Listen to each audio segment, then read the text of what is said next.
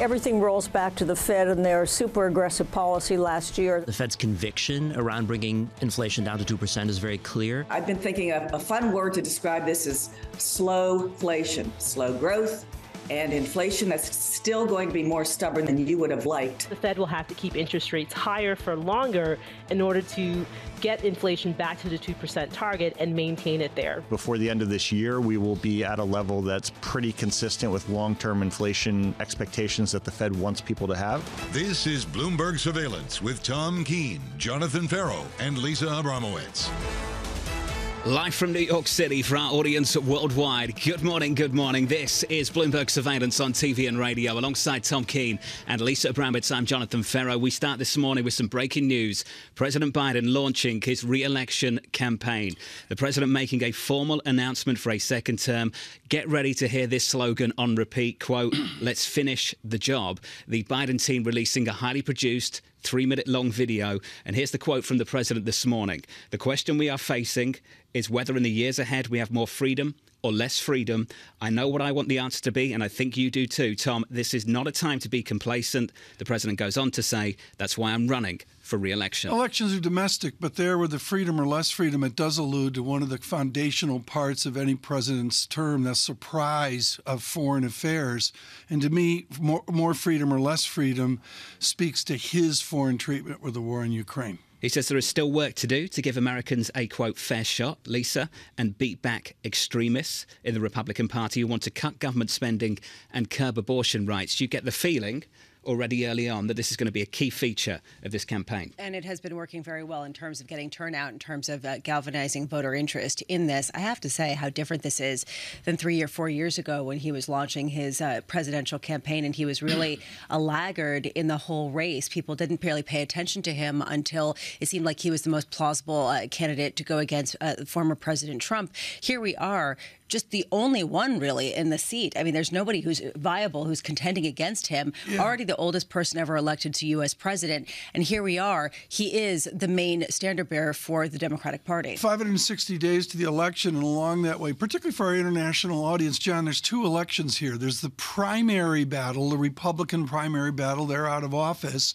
And as Lisa alludes to, will any Democrat stand up and run against an 82-year-old election day president? And I don't see evidence of that at this time. We'll talk to Anne Marie Horton here later in the hour, and a wonderful guest coming up momentarily. But John, I really wonder how the Democrats coalesce around him, given so many in the primaries would be more to the left than Joe Biden. He is 80. As Lisa indicated, he's already the oldest US president ever. He would be 86 at the end of his second term. Tom, you and I were talking about the polls, the latest poll from NBC News. This one, 70% of all Americans, including 51% of Democrats, don't want Biden to run for president in 2024. That is the elephant in the room. The elephant in the room, and it's very different. I have the clearest memories of a Sunday evening when Lyndon Baines Johnson said, I'm not going to run. And that stunned the nation, John. This is in the middle of Vietnam. This is completely different. And as you say, there's a huge doubt about the age. I should also point the age of Mr. Trump is an issue as well. And nearly half of those respondents in that poll, Tom, citing his age as a major reason for that. If you're just tuning in on TV and radio, some news coming in. As expected, we've been talking about this for a number of weeks now. As expected, the president launching his re-election bid, the president making a formal announcement for a second term. I've said this a few times. There is a quote in here that we've heard a few times over the last couple of weeks. This quote, you're going to hear it on repeat. Let's finish the job. Joining us now to discuss, Greg Valliere, Chief US Policy Strategist at AGF Investments. Greg, let's finish the job. Your thoughts, your reaction to this one?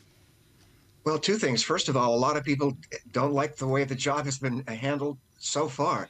So to continue a policy that voters aren't crazy about is, in my opinion, risky. Second point is, by having a tape, you avoid any chance of a gaffe, anything spontaneous that would perhaps come back against him. So that was, I think, a safe move to unveil it in this format. Greg Valliere, those of us of a certain vintage, I put you in this group too, Mr. Valliere, saw the deterioration of, in all good ways, of Ronald Reagan into a second term and of George Bush Sr. We lived that. We didn't live Woodrow Wilson.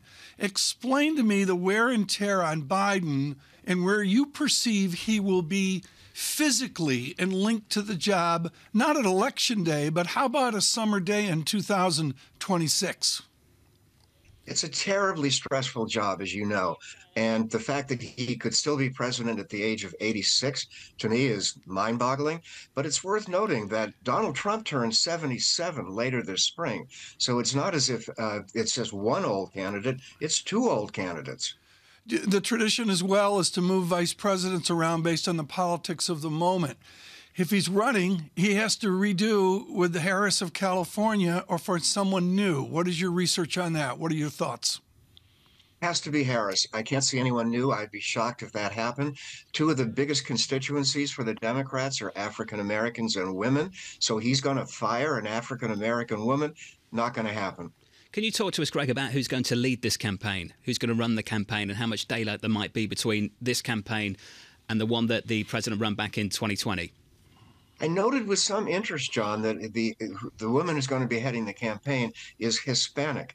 If you look at the weakest area of the Democrats' coalition right now, it's Hispanic voters. So that could be a pretty shrewd move. Greg, I just want to build on some of that. In the last campaign, the president basically ran a campaign that was a referendum on Donald Trump, the former president. Do you think he's going to have the same luxury this time around? Maybe not. He's got a problem he's got to deal with, and it's not age. It's an economy that is starting to soften, as you guys have been reporting. It's an economy in which inflation has not been subdued. Those are huge issues that he has to deal with. Greg, as we take a look and start the ramp up here of the election cycle, I have to ask, what does it say to you that we have two people who are established political figures who are highly polarizing in some manners, and they're not popular in terms of people wanting them to run again? What does that say about the state of politics in the United States right now? Yeah, I joke, Lisa, that the front runner right now is none of the above. And it is a real problem to see that. I still think there's room for a couple of new faces. There's rumors this morning about Tucker Carlson. I think that's pretty far-fetched. But Glenn Youngkin, the governor of Virginia, has not totally closed the door. He's in Taiwan this week. He's been getting a lot of campaign contributions. There almost has to be some new face over the next few months. Well, you brought it up, so let's go there, Greg. Some of the shakeup that we've seen over at Fox News and Tucker Carlson out, and some of the lawsuits that we've seen recently. We've seen on both sides of the aisle a lot of castigations around highly polarizing rhetoric that is now coming into fire in a legal space. How does that shift the nature of this election? If there was no Trump, I think Tucker Carlson would be one of the front runners. But there is a Trump, and I think that Trump will continue to get most of the Republican base. But you wonder with him as well, if maybe he peaked out in his polls over the last 2 or 3 months. And again, I would just reiterate, I think there has to be room for at least another fresh face or two. What would those fresh faces look like, Greg? Where would they come from? Who would they be? Maybe Nikki Haley's campaign catches fire. It hasn't yet. Okay. Maybe Tim Scott of South Carolina. There are some other people in the Republican Party. For the Democrats, I mean, Robert F. Kennedy Jr. and Marianne Williamson are not serious challengers. I can't see anyone serious like Gretchen Whitmer coming in to challenge Biden. I think he's got a pretty clear path. Greg, before we go, the heart of the matter here is this centrist Democrat. Let's remember, Greg, he was born the day the Russians went after the German Eastern Front in 1942. The heart of the matter is the liberals have to show up for a blue-collar guy from Scranton. That's the image. This time around, will the liberals show up? I think that's a very valid issue. A lot of young people are really upset over Biden's decision to open up Alaska to oil drilling. I think that could be a big problem for him. And as I mentioned, Hispanic voters are wavering as well. So the traditional Democrats, the traditional liberal bloc is showing some cracks. Greg, just a final word on the Florida governor, if you can. It feels like to me that people are writing him off before he's even announced that he's going to run for president. Greg, I just wonder what your reaction has been to that over the last couple of days.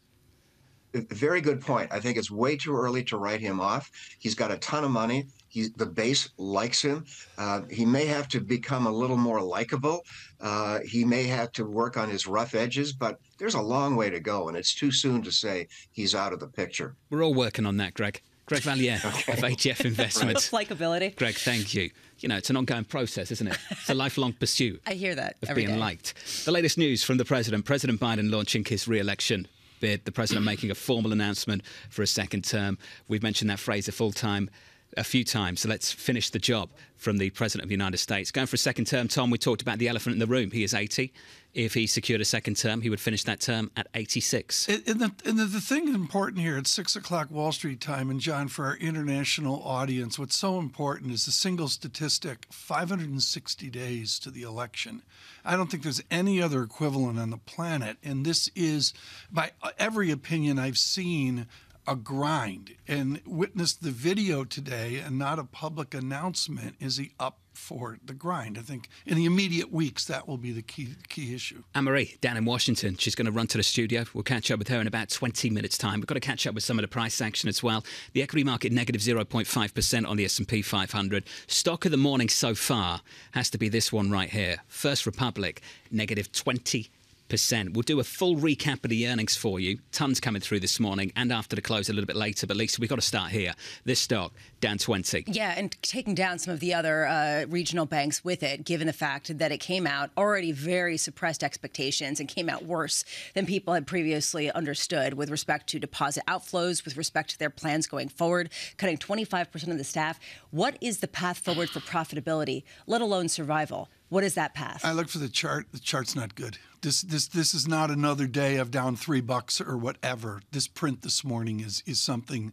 It's not that anybody expected it. I think a lot of people, frankly, expected it, but it's really important where the stock is this morning. Deposits were much lower than expected, as Lisa indicated. And I go a step further. On the earnings call, didn't take questions. That was really a red flag. Analysts did not like that at all. Oh, yeah. Didn't take questions on the earnings call. Yeah. I think it was about 15 minutes long. That's not what you want to see when a lot of people want some big answers to some tough questions. We have to step lightly here. We don't want to, incite things or just go off the news, but the silence on this matter is important. Down 20% in the pre-market on that stock. We'll catch up with Christopher Marinac of Janney Montgomery Scott on First Republic in just a moment. Your equity market's negative 0.5%. The latest news this morning, President Biden launching his re-election bid.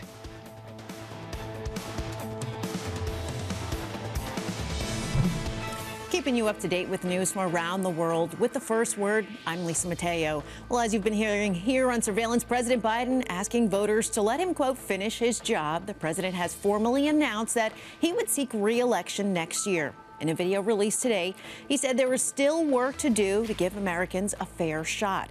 The president criticized what he called extremists in the Republican Party who want to cut government spending and curb abortion rights. Shares of regional bank First Republic plunged in pre-market trading. The bank's quarterly results reignited investor concerns about prospects for its business.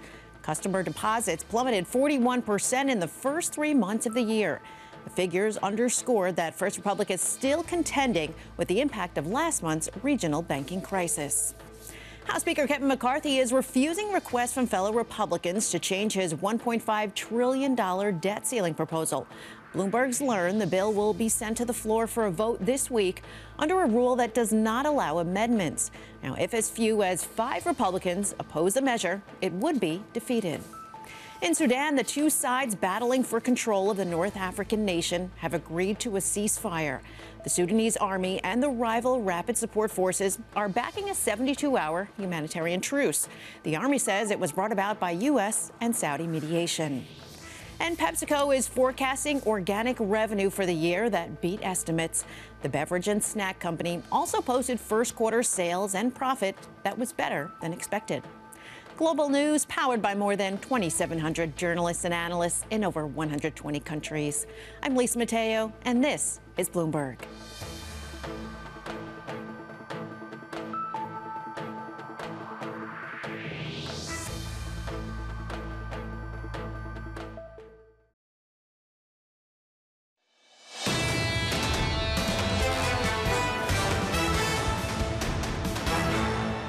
Live from New York City. Welcome to the program. Here's your equity market on the S&P 500. On the S&P right now, negative 0.5%. Some earnings disappointments out there that we can recap in just a moment.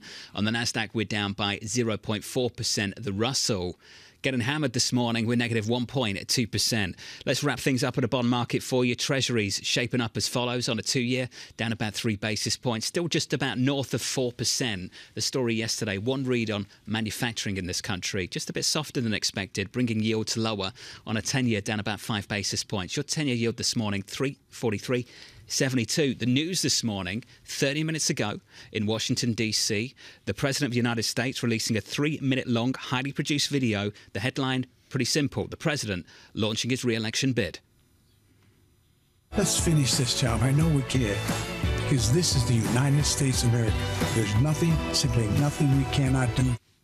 President Biden making a formal announcement for a second term. Joining us now in Washington, D.C., is Anne-Marie. AMH, walk us through this one. Widely expected for a long, long time. Yeah, widely expected, but here the president is laying down the groundwork, saying officially, I will be running for 2024. It really starts to put a damper on some of the whispers that people were asking within the Democratic Party. Is he too old? Should we look for someone new? The president saying, I want to finish this job. That's how he ends this video that he released today. And also, this gives him now a moment where he's going to be having events. He can meet with donors. He can really start to put his campaign team together, which they also released a statement looking at who is going to be on the national campaign team and who is going to lead him into 2024. And what this looks like it is setting up to be is a Biden-Trump rematch if you look at who is winning right now in the Republican race. Emery, what's so important to me is he's got to meet with donors, meet with this, meet with that. Does he want to meet with the left? Does he want to meet with a huge part of a Democratic Party to the left of Joe Biden? I think this is a president who is going to want to meet with everyone as he goes into 2024. He needs every single Democrat, left or right, to vote for him in the next general election. And what you saw in 2020 is this is a president who had to really lean into some progressive values and items on the left that they really want to see through. Things like climate change. These are things that were able to get youth voters out in large numbers. Student debt relief. These are talking points that the president is going to obviously need to have if he wants to make sure he picks up those votes. Do we have a sense of how important it is for President Biden to get reelected, to see the economy continue at pace, that sort of the economic growth can't necessarily face some of the vast consequences that people have been talking about for him to get reelected?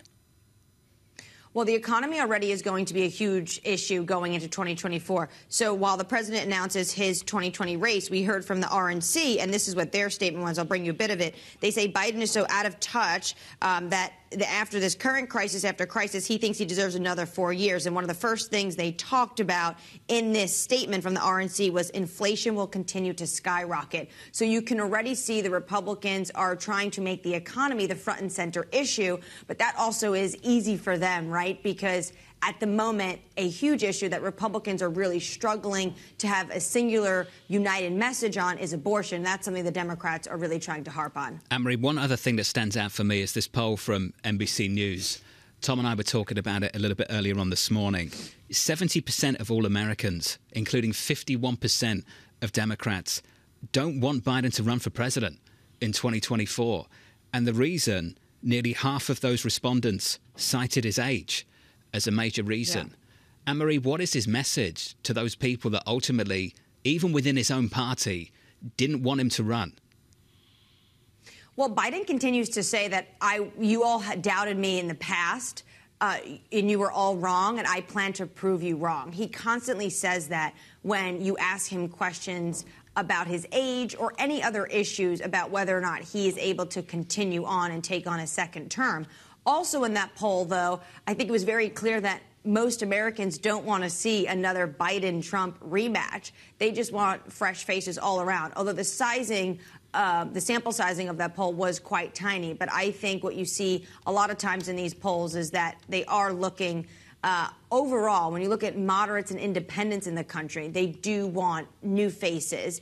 But when you look at hardcore on either side, they're happy to really go with their current leaders of the party. I think for the Democrats, it's more that they just don't have a working bench right now, someone that could really take over the mantle and win in 2024. So they want to stick with Joe Biden, who they counted him out as well in the last primary, and then he was able to rise to the top. I think for the Republicans, the situation is obviously is different. Trump has a major hold on the party, 30%, but is he able to win a general election if he was to become the campaign? Because obviously he's proven in the last cycle that he was unable to do so. AMH, thank you for the wrap-up. Down in Washington, D.C., off the back of the headline that the president's made a formal announcement for a second term. We'll catch up with AMH a little bit later on this morning. We've got tons of news on the earnings front. Tons of news. I want to start with UPS. They've come out just moments ago, this hour, saying that annual sales will come in at the low end of its guidance on the back of slowing US retail sales, weighing on demand for package deliveries. This stock, Tom, in the pre-market down 5.6%. Huge indicator for me. I'm watching futures overall. SPX futures negative 22, down 0.5% right now. I would say the basic theme this morning, John, and the many earnings coming out across all of what I'm going to call working America, away from fancy tech, away from the banks, is guidance lower would be my theme. Job cuts too. 3M, Lisa. This one just crossing 6,000 jobs to go. Yeah, and also it's similar to what we saw over UBS. Full year adjusted EPS coming in on the lighter expectation of what people were expecting out there. Here's the question. These are the bellwether nuts and bolts of the economy. How much do we end up seeing an ongoing softening? Because it's not just UPS. FedEx shares also falling in pre-market trading in sympathy based on the fact that UPS sees fewer package volumes, especially coming from Asia, and not necessarily seeing the same kind of profitability. A real bellwether company at a time of real uncertainty. Let's fold this into strategy. I should note 3M with a completely unacceptable 3% annual return over the last 10 years. Joining us now, strategist Jeffrey Yu of BNY Mellon. Jeff, let me go into you on a broader economic question. If we're seeing earnings would suggest guidance tepid, are you modeling recession around your arch strategy into this year and next year? Yes, but only a mild one for the US at that.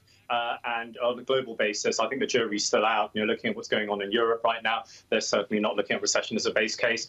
China is reopening slowly at a slower pace than expected. But having just returned from Asia, I think the sentiment is pretty robust out there as well. So the age-old story, of course, if the US is starting some sniffles, it's the rest of the world, and you're going to worry about catching the cold. Jeff, it's interesting to me that within the equity market in the United States, tech is outperforming, but Europe is outperforming the United States. Can you make sense of those two things? Well, I think tech outperforming, that could be, forward expectations and forward easing expectations coming through. If we go back to last month, some of the best days for tech were when Fed cuts as early as June were priced in. So I think that relationship between financial conditions and tech we need to look at as well. Europe's point of view, what's surprising is, this year the European household has done very, very well. And now with wage settlements coming through in Germany, perhaps the spending power will be greater. And if we can get a tailwind from Chinese industrial demand further down in the year, I think there's every reason for Europe to be a bit more optimistic. But of course, don't worry about the US side of things as well. Jeff, is that the elephant in the room, though? That right now China actually isn't accelerating as much as people previously thought, that we've already priced that all in, and you're starting to see that on the margins, whether it's what UPS highlighted in their earnings or whether what we're seeing over in oil demand? Well, the issue is, and the National Bureau of Statistics highlighted this in their Q1 numbers, 2/3 of Chinese growth right now is in consumption.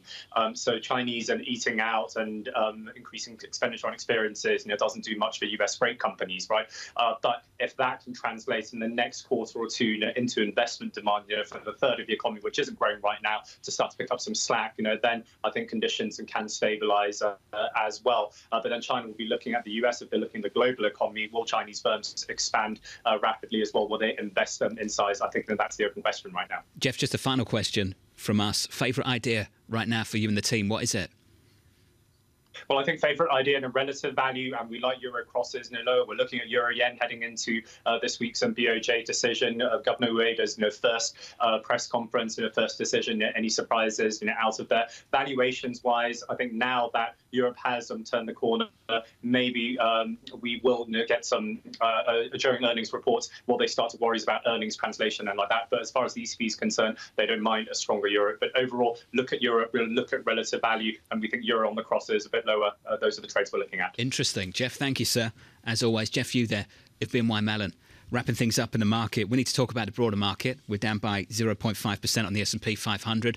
We need to talk about the earnings. If you are just tuning in, welcome to the programme. UPS out with earnings and guidance a little bit early this morning in the last hour, saying that annual sales will come in at the low end of its guidance as US retail sales slow. That stock is down by 5.6%. And then literally just moments ago, more job cuts, not from tech this time.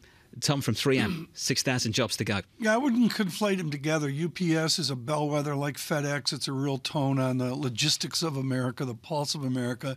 3M has been a management train wreck for well over 10 years. They have just, it reminds me of Campbell's Soup, where it's an iconic product that can't get out of its way. And I would say, John, it's been, I don't know if it's 42 or 47 restructurings over a decade. The way I look at this, it's another 6,000 jobs as they try to find out the Minneapolis mining and manufacturing future. Nice. Nice. Otherwise known as 3M. Stock is up by 1.8% in the pre-market. That's the latest from 3M and UPS. A little bit later today after the close, Lisa, we'll talk about Google and Microsoft onto Wednesday, Meta Thursday, Amazon and others onto next week, Lisa. Apple just around the corner. And this comes after they really fueled most of the gains that we saw so far year to date in the S&P. And so at what point is the bar set so high for this year of efficiency that has to be really efficient? And that hinges on an economy that on the margins looks like it's showing cracks. And that's what we're seeing in some of these earnings, whether it's UPS or 3M with cost cutting. This is not simply hoarding labor in a pandemic. This is a different nature, as you both pointed out, really of job cutting. So given this sort of drumbeat, how does big tech come in here and show that they could still grow? This line from 3M sees the second quarter continued consumer-facing end market weakness. More weakness through the second quarter. Tom, that's the call from 3M this morning. The guidance is light this morning. It'll be, you see this 10, 20 companies. What do the next 50 look like? Sure, it's true. We need to talk about UBS over in Switzerland. We'll catch up with Manus Kranig in just a moment. And in the next hour, we'll catch up with the General Motors CFO. Tons to talk about with him a little bit later. Your equity market, negative 0.5%. Yields down 5 basis points. Your 10-year, 354. The latest out of Washington. The president officially launching his re-election bid. Keeping you up to date with news from around the world. With the first word, I'm Lisa Mateo. Joe Biden has made it official. He's running for a re-election next year. The president made his long-awaited announcement in a video today, asking voters to let him, quote, finish this job. He'll face a Republican field dominated by his predecessor. Meanwhile, economic uncertainty will cloud his case for a second term. China's President Xi Jinping's efforts to portray his country as a peacemaker in the Ukraine war have been undermined. Now Beijing is trying to extinguish a firestorm caused by its ambassador to France. Liu She questioned the independence of the former Soviet states, echoing Vladimir Putin's views. Beijing said that was a personal point of view and reaffirmed respect for the sovereignty of countries that were once part of the Soviet Union. Meanwhile, the British government is set to unveil new legislation that could lead to a crackdown on Silicon Valley. Big tech firms such as Google and Meta Platforms face more oversight and fines of up to 10% of global sales for practices that hurt consumers. The legislation would create a digital markets unit in the UK's antitrust regulator. UPS is out with a full-year outlook that was weaker than expected. The package delivery service says that volume in the U.S. was lower than expected due to a slowdown in retail sales. UPS also says it faced demand weakness in Asia. Global news powered by more than 2,700 journalists and analysts in over 120 countries. I'm Lisa Mateo, and this is Bloomberg.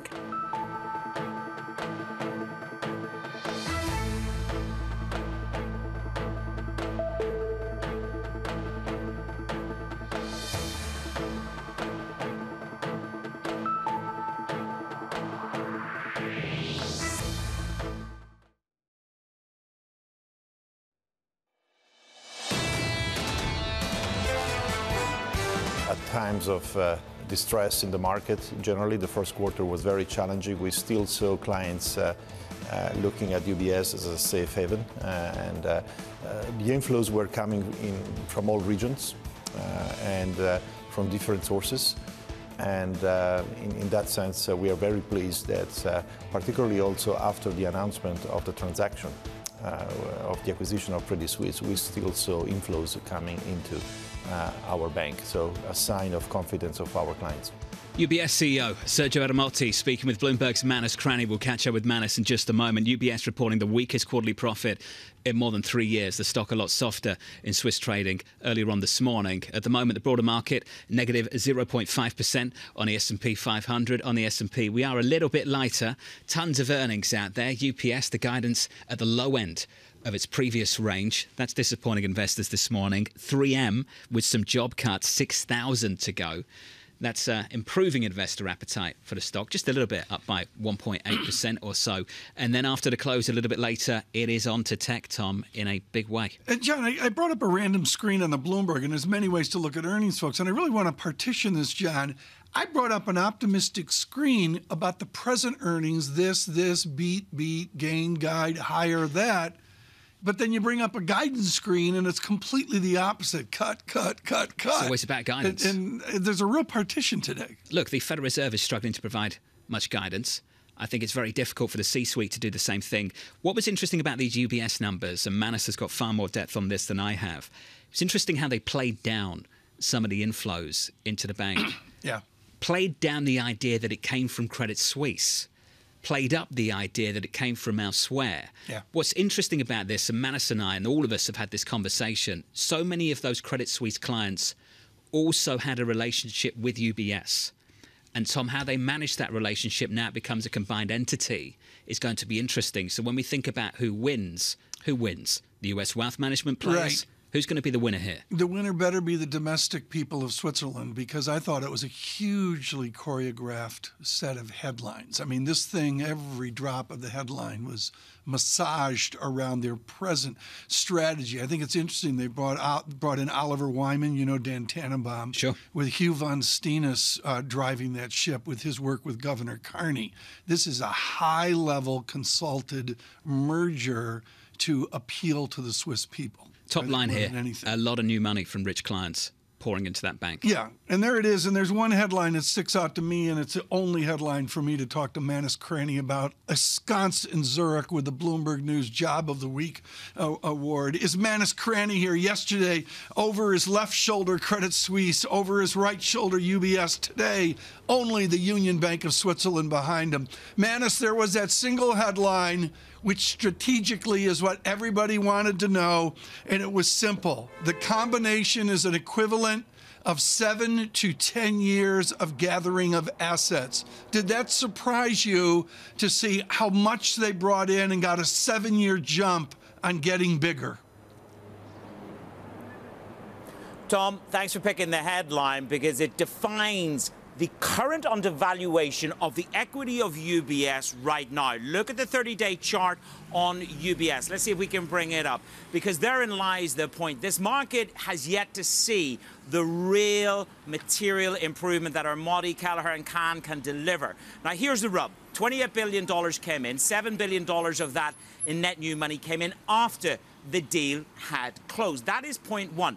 But to your point, Jonathan, the United States of America, the Americas brought in $8 billion of the new money. You had your own banking crisis. Sorry to sort of reawaken those fraying nerves that you have. You had your own crisis, and the American clients ponied up for the net new money. Now, you shouldn't have been able to drive a wheelbarrow past Credit Suisse, load it up, jump the tram, up you go, and wallop it into UBS. That didn't materially happen thus far. There is a caution and a reticence. And, of course, it played to Armati's tune in the interview where he said, well, Manus, of course, this goes to show that there is healthy competition on the street and that this concentration risk argument is perhaps a little bit overplayed.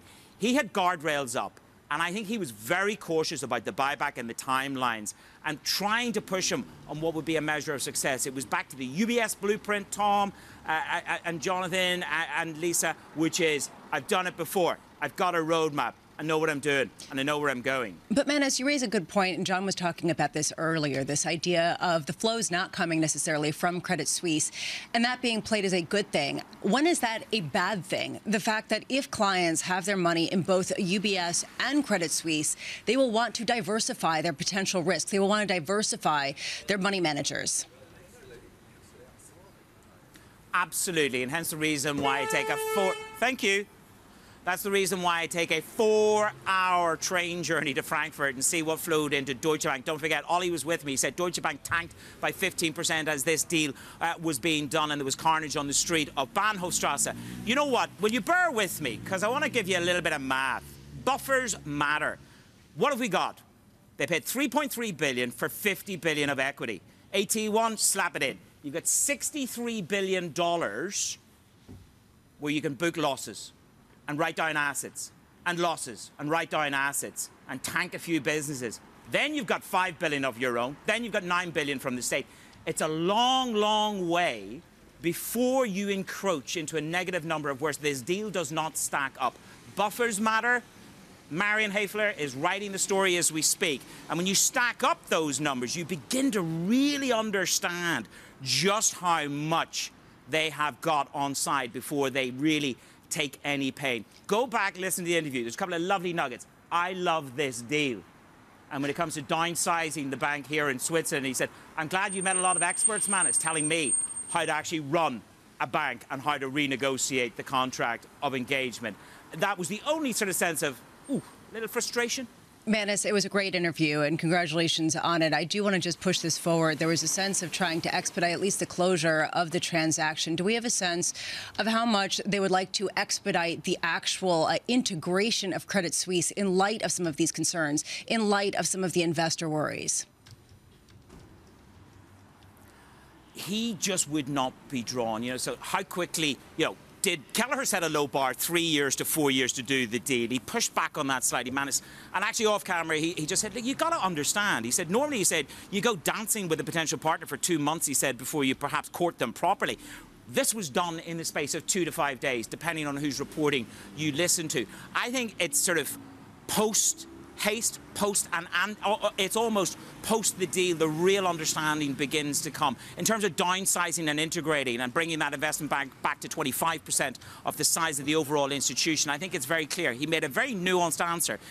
There's a demographic here in Switzerland. People are getting older. Natural attrition is going to be part of the narrative that they play out to us in terms of downsizing the Swiss unit here in Switzerland. But I've been with Armadi for 9 years through the transition at UBS. This is not a CEO who dallies around. He decides, executes, and delivers. And capital is the key, and he wouldn't be drawn when that buyback is back. It's paused, not cancelled. Manus, you know him better than pretty much everyone else I know. Just fantastic to hear that exchange between the two of you earlier on today. World-class reporting from Manus Cranny over in Zurich, yesterday on Credit Suisse, this morning on UBS, with Sergio Armati trying to integrate an absolute monster, Tom, in Zurich, Switzerland. We've been through this 20 years ago, 25 years ago, where it was SBC, Swiss Banking Corporation, and UBS. What they did is they kept it as, they brought UBS into SBC, but they renamed it UBS. It's a little confusing, but they've done this ballet before. To be honest, Manus had my head spinning with the math. I couldn't keep up with the cranny mathematics. But the answer is they've done this before. They have the government behind them to get this done correctly. And there's again, I go back to what we're missing in London, missing in New York, missing in Hong Kong, which is this is a domestic roll-up. I can talk about the great zombie roll-up. Maybe this is the greatest zombie roll-up of the year. Well, Manus framed this as a relationship. And the management over at UBS want to make out that this happened really quickly. They didn't have time to think about it.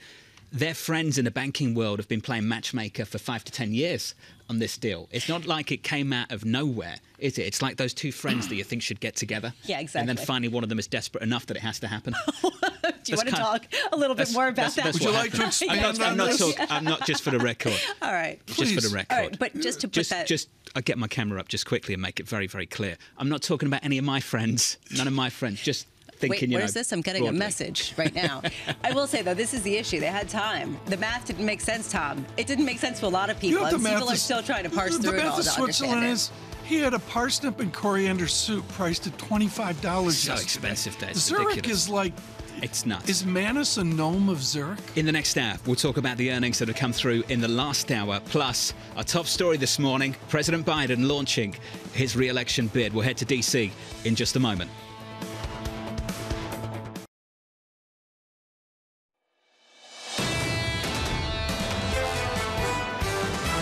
Everything rolls back to the Fed and their super aggressive policy last year. The Fed's conviction around bringing inflation down to 2% is very clear. I've been thinking of a fun word to describe this is slow-flation, slow growth and inflation that's still going to be more stubborn than you would have liked. The Fed will have to keep interest rates higher for longer in order to get inflation back to the 2% target and maintain it there. Before the end of this year, we will be at a level that's pretty consistent with long-term inflation expectations that the Fed wants people to have. This is Bloomberg Surveillance with Tom Keene, Jonathan Ferro, and Lisa Abramowicz. If you wanted a quiet morning, you're not getting one. Live from New York City this morning. Good morning for our audience worldwide. This is Bloomberg Surveillance on TV and radio alongside Tom Keene and Lisa Abramowicz. I'm Jonathan Ferro. Tuning into an equity market down by 0.4% on the S&P 500. Lots of earnings to talk about. Lisa's going to jump in on that in just a moment. The top story, 60 minutes ago.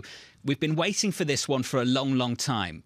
Literally since before Christmas, before Thanksgiving, when Ron Klain was at the White House back then and told us after the holidays you might get an announcement. And here we are at the end of April with this announcement. President Biden launching his re-election bid. The president making a formal announcement in a 3-minute long, highly produced video about 60 minutes ago, Tom, for a second term. Yeah, it's here, but your point is really well taken, as it took a while, but yet the pros that we talked to, like Greg Villiers, like Amory Horton, said, no, this is about the right time. I think there was a let's go, and a lot of the Washington people were saying, no, it says April, and that's where we are. We'll be at the White House Correspondents' Dinner this weekend, and it will be a re-election president greeting us. Greg Villiers of AGF was pretty blunt in the last hour when he turned around, Lisa, and addressed that phrase the president's been using lately and again this morning, let's finish the job. Are people happy with the job he's been doing? Never mind finishing it. You pointed to that NBC poll talking about how 70% of people do not want to see him run again. And I think something like 60% do not want to see the former President Trump run again. So this is a highly unpopular pairing that looks like the most likely pairing heading into election season with a lot of issues economically, geopolitically on the table. So here's the question. Where is younger, other leadership, and what's it going to look like at a time of such heated polarization? I agree. It's odd. And, of course, we had to go back. The surveillance team, my interns researched this morning, John, and we can bring it back to England. I woke up one day about 3 years ago and realized I knew nothing about William Gladstone. And I read a quick monograph on the great British politician of the 19th century. John, the last time Gladstone was prime minister, 82 years old in 1892. So there is a precedent here. At the end of his second term, he will be 86. Yeah. That's the elephant in the room right now. And Lisa touched on that NBC News poll, within that poll, about how unpopular this run might be. And I can go through the numbers and share them with you just briefly. 70% of all Americans, including 51% of Democrats, don't want President Biden to run for president in 24. And nearly half of those respondents cited his age as a major reason. This is something we can talk about with Anne-Marie in just a moment. We also need to discuss the earnings this morning. So about 60 minutes ago, we heard from United Parcel Service, UPS. UPS coming out and saying annual sales will come in at the low end of its guidance. That stock is softer this morning. Then we heard from 3M. 3M coming out and saying they're going to have to cut jobs by 6,000. Cut the workforce by 6,000. So UPS is negative almost 5%. 3M is positive by 1.4%. And Lisa, moments ago, an update from McDonald's. I'm looking at EPS at 263, the estimate 231. Yeah, the comparable sales for the first quarter up 12.6% versus the estimate of 8.2%. So a pretty big beat. And this follows on what we saw from PepsiCo earlier this morning, also with a beat. So if you're looking for themes, what it seems is the most industrially facing companies are facing some headwinds right now. We're looking at whether it's 3M, whether it's this idea of UPS and then FedEx, those shares following on. If you're going to eat something, particularly if it's on the lower cost end, consumers are willing to accept price increases. And we're seeing that at McDonald's. We saw that at Coca-Cola. We saw that at PepsiCo. And this, to me, is the divergence that makes it so difficult to come up with a clean narrative about this economy. Let's wrap up this price action for you. If you are just tuning in, welcome to the programme. We're negative 0.5% on the S&P. Yield to lower by 5 basis points. Your 10-year 343.91. A break of 350 in yesterday's session. Some softer manufacturing numbers, which speaks to some of the stuff that Lisa's discussing in the FX market. Just about holding on to 110. 110 here on euro-dollar, Lisa. Even with the euro-dollar negative, about 0.2%. Yeah, you're looking at the Dallas Fed manufacturing data we got out yesterday. Today we get housing data like FHFA house price index for February, as well as new home sales for March. But to your point, in addition to U.S. Conference Board consumer confidence for April, we get U.S. Richmond Fed manufacturing for April. That might be the most interesting based on some of the disappointments we've seen recently. Today, the earnings do continue. We get Bank United and Community Bank System before the bell, and I'm really focusing on those small regional banks. PacWest after the bell at about 4:20 p.m., following what we saw from First Republic yesterday. We're now worried about the regionals again. That seems to be the new theme, that those sort of feelings of confidence that we had stabilized, perhaps taking a real test after some of the results that we've gotten recently. And today, we do get also earnings from the tech giants, including Alphabet and Microsoft, in addition to Texas Instruments, after the bell. That has been what's driving the gains so far this year. Alphabet up more than 20%.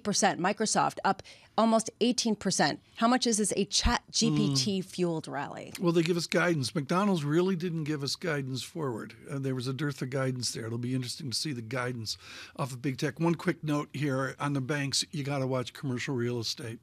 I'm reading on it as hard as I can every day. Cranes is really helping me on this, city to city, to look at individual properties with huge haircuts on sale. It's something that Mohamed Al-Erian talked about last week. He said you can't call this a credit crunch. It's not going to be a broad-based economic contraction. Strongly agree. In lending. Yes. But what he does think, it will hit pockets of the economy. Yes.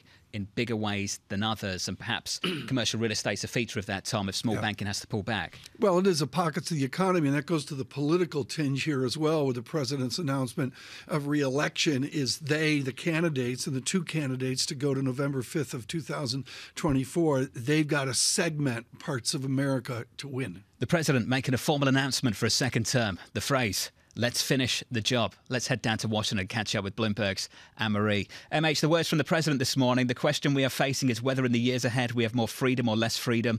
I know what I want the answer to be, and I think you do too. This is not the time to be complacent. That's why I'm running for re-election. The thoughts of Washington this morning.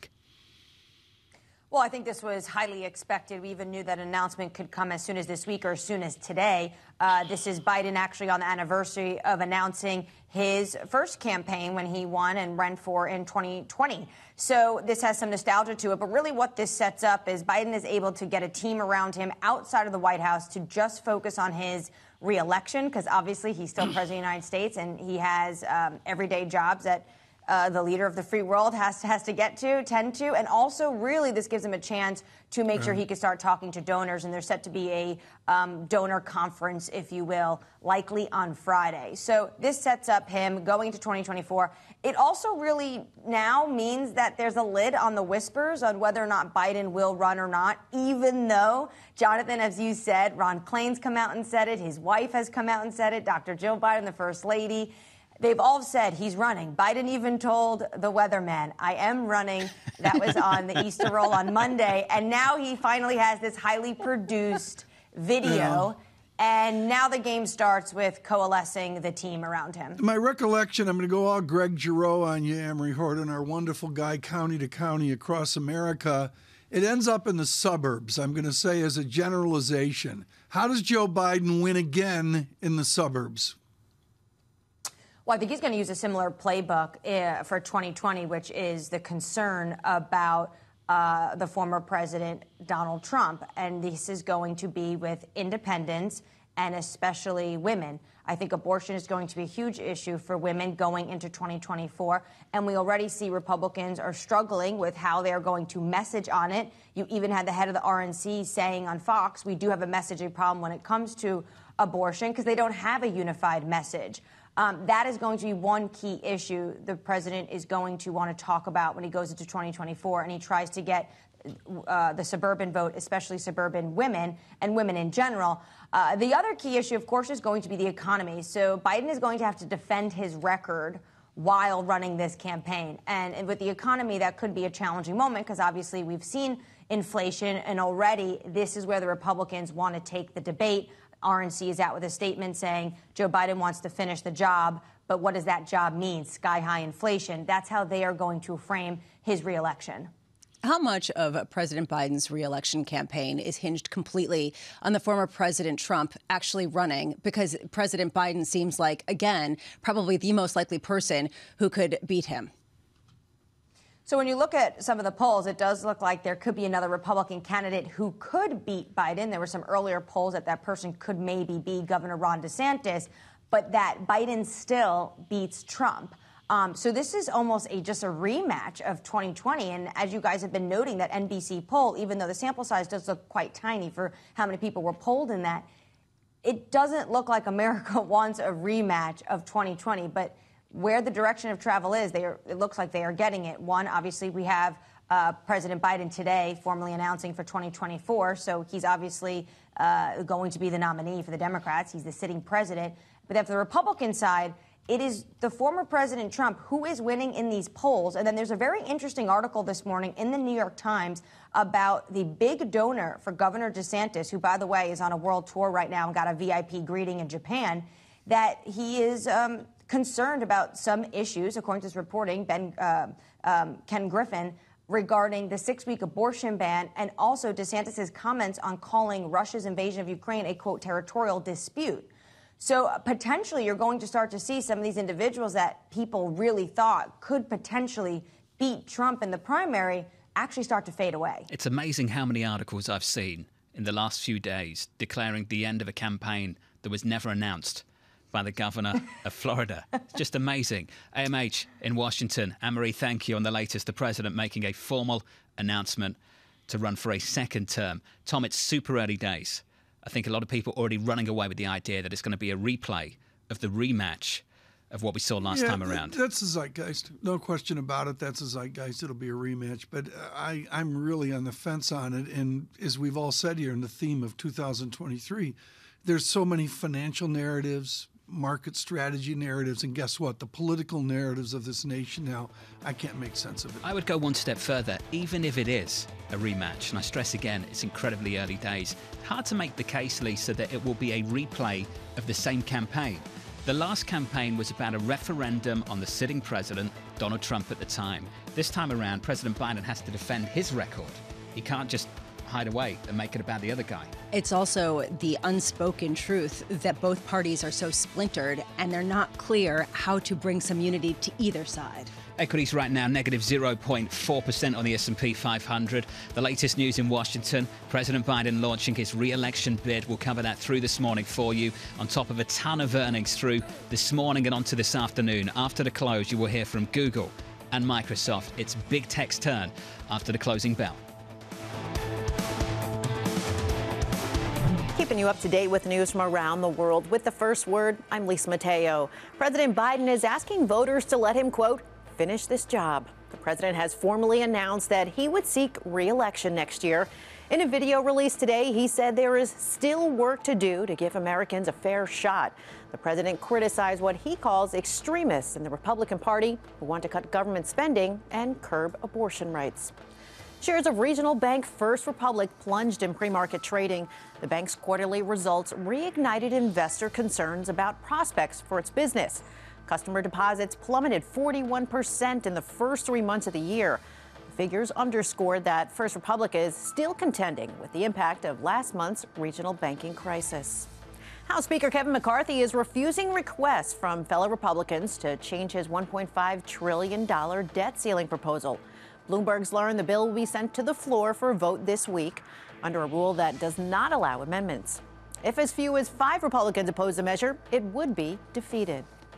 General Motors posted first quarter profit that beat estimates. The automaker also raised its full year earnings and cash flow guidance. GM's stronger results came from rising sales in the U.S. despite higher interest rates and inflation. Global news powered by more than 2,700 journalists and analysts in over 120 countries. I'm Lisa Mateo, and this is Bloomberg.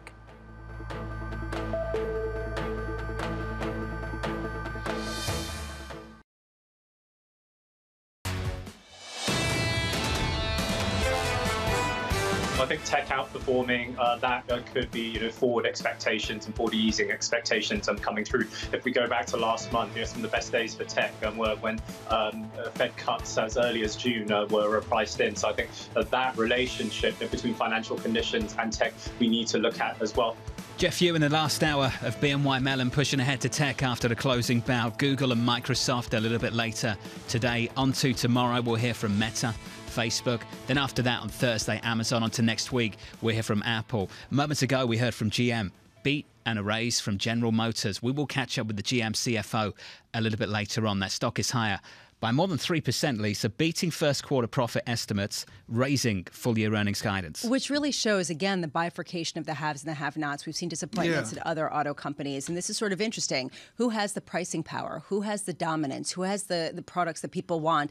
And who's going to emerge the winner in the electric vehicle race, given the fact that that's really in the forefront? There was someone talking yesterday from a Chinese EV company saying only 10 will emerge in this field. GM banded back to early 2022. It's been in a trading range and sort of on the bottom of that range, and it's a nice lift up. And my question, John, with this is use of cash, given is a general statement, pretty good earnings, and the guidance is a little moldy, ex-McDonald's and a few other constructive stories, but they really got to come out and stake cash, and UPS, the big brown, said we're going to continue to do share buybacks along the way. One question for GM, price cuts at Tesla.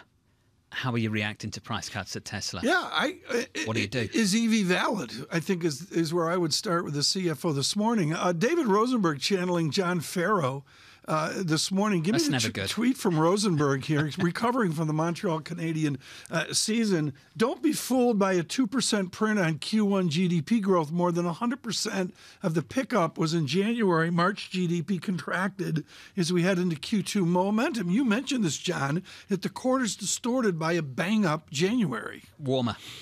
Much warmer than anticipated. Forgot about that, didn't we? We kind of escaped winter over Christmas and into the new year. Just escape winter. Also, what happened to the cold weather? But also, as Blanchard says, the Biden stimulus was still there and it's drifted away quickly. Well, resilience is the word that you hear a lot this earnings season. Resilience to the consumer.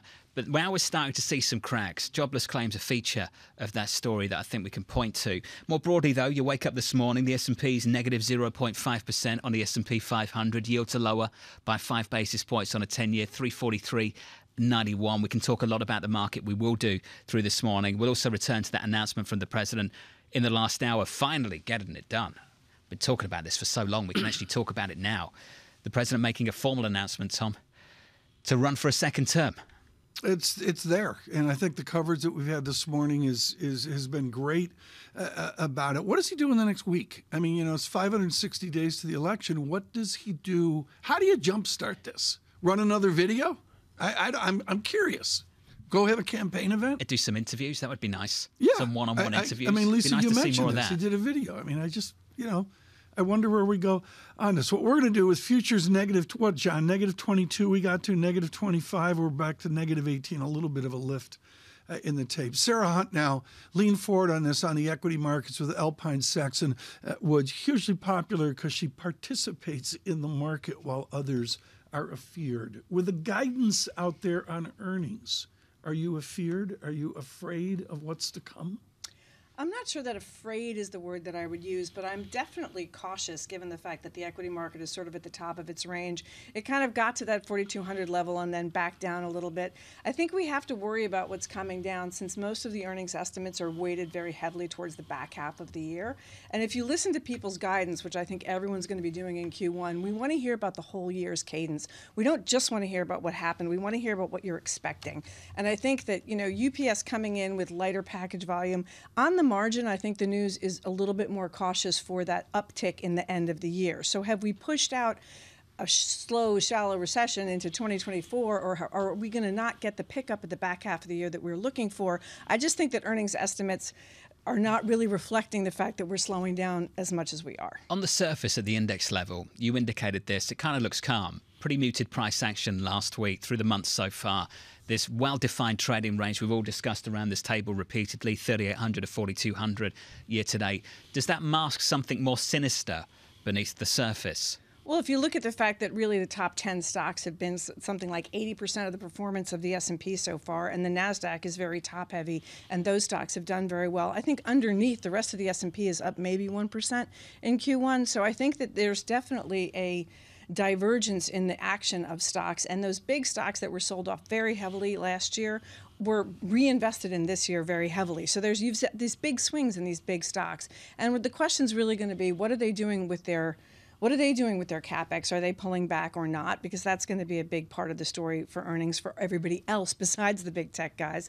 And what's happening underneath on some of the things because of these regional banks? I mean, I think the real question is credit really going to be much tighter? Anecdotally, I've seen stories that say it's very much harder for people like property developers to get loans and things like that. I think all of those things are that slow-moving, long and variable lag that is starting to catch up. And I think that that's a little bit of a worry in terms of the expectation that earnings are not going to be down year over year, but they're going to be up slightly. And a lot of that, again, is weighted to the back half of the year. So then when does this divergence become convergence? I guess that's one question, because you're seeing this strength in GM, for example. Let's use that as a poster child, saying that they're expecting profits to increase above people's expectations, that demand in North America is still strong, and they derive most of their revenue from the North American market. So how much can you say, great, that means that things are going really well in the United States versus they have pricing power and they've managed their inventory really well?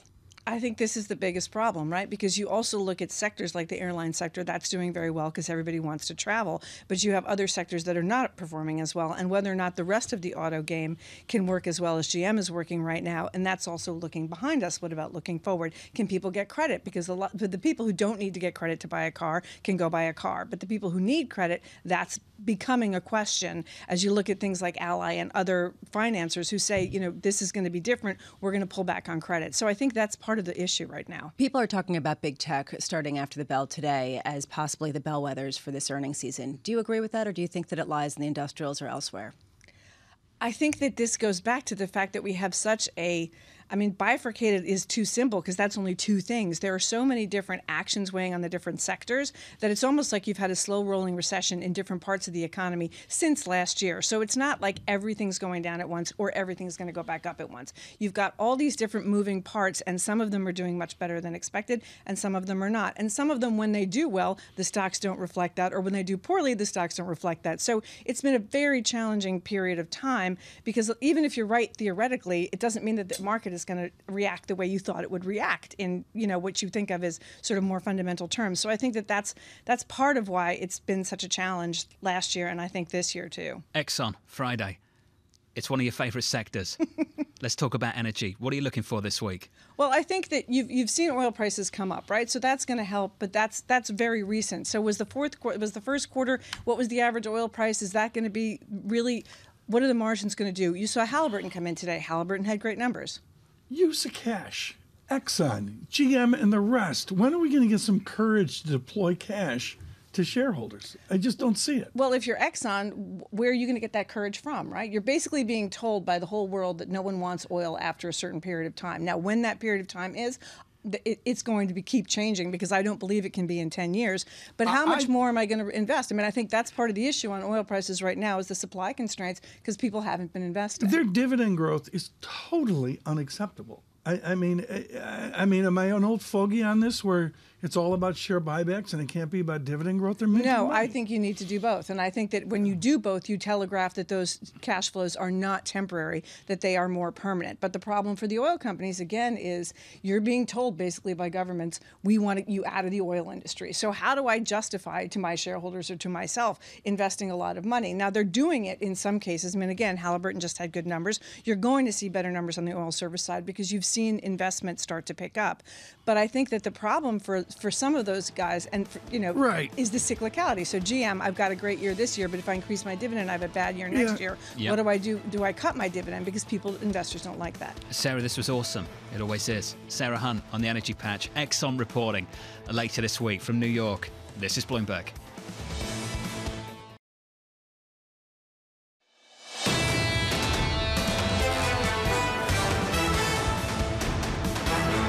Live from New York, equities down just a little bit. We're negative on the S&P. On the Nasdaq too, on the S&P 500, we're negative 0.4%. On the Nasdaq 100, down 0.3%. Big afternoon coming up for the Nasdaq 100 a little bit later. Google and Microsoft reporting after the close. Lisa will go through some single names in just a moment. I want to run through the bond market yesterday. Dallas Fed manufacturing, softer than expected. That brought down yields on a 2-year, right the way through the curve, actually. We're still north of 4%, but only just about on a 2-year. We're down 3 basis points, Tom. We're back to 4.05% on a 2-year maturity. And the real yield is coming in again. It's not to where I can interrupt and say this is a big deal. It's not. But the trend there changed with that economic data yesterday. Breaker 350 on a 10-year, 343.72. We're down 5 basis points, pushing through to next week. Federal Reserve May 3rd. ECB May 4th, going into it all. The euro just about holding on to 110 on euro dollar. We look like this, 110.20. Lisa, we're negative 0.2% there, negative 0.2% going into those central bank meetings next week. And then, of course, dun, dun, dun, the key moment, May 8th, the senior loan officer survey that everyone's been waiting for all of this time. In the meantime, we have gotten a ton of these earnings that are actually fascinating. Looking at UPS, that's where I want to start. They said that annual sales would come in below or sort of on the lower end of the guidance as expected by analysts. They cited slowing demand for U.S. retail. They also cited slowing demand over in China. Those shares down about 4.7%. Interesting to note that those shares were up about 13% year to date. So an outperformer so far in 2023. But let's see how long that lasts. FedEx following in sympathy down 1.4%. And 3M, we've been talking about this. The year of efficiency isn't just necessarily for big tech because they're planning 6,000 job cuts, those shares rising by 1.7%. But what does this say about how the nature of job cuts are changing at a time when really the way to boost income is simply to increase efficiency in a new way? I'm also looking at the banking sector. We got First Republic earnings yesterday. It was really unimpressive, to put it mildly, especially given the fact that there was no press conference. Those shares lower by more than 21%. And then the other regionals falling in sympathy. PacWest, we're going to be getting today at 4:20 p.m. 3.7% loss ahead of the open, or 3.5% loss now. That was what it was earlier. I'm looking at Western Alliance as well, which already reported earnings down 2.5% in sympathy with First Republic. And then I wanted to say, just to finish up on General Motors, those shares popping by 3.2%, expecting their earnings to come in at a higher end of expectations for the full year.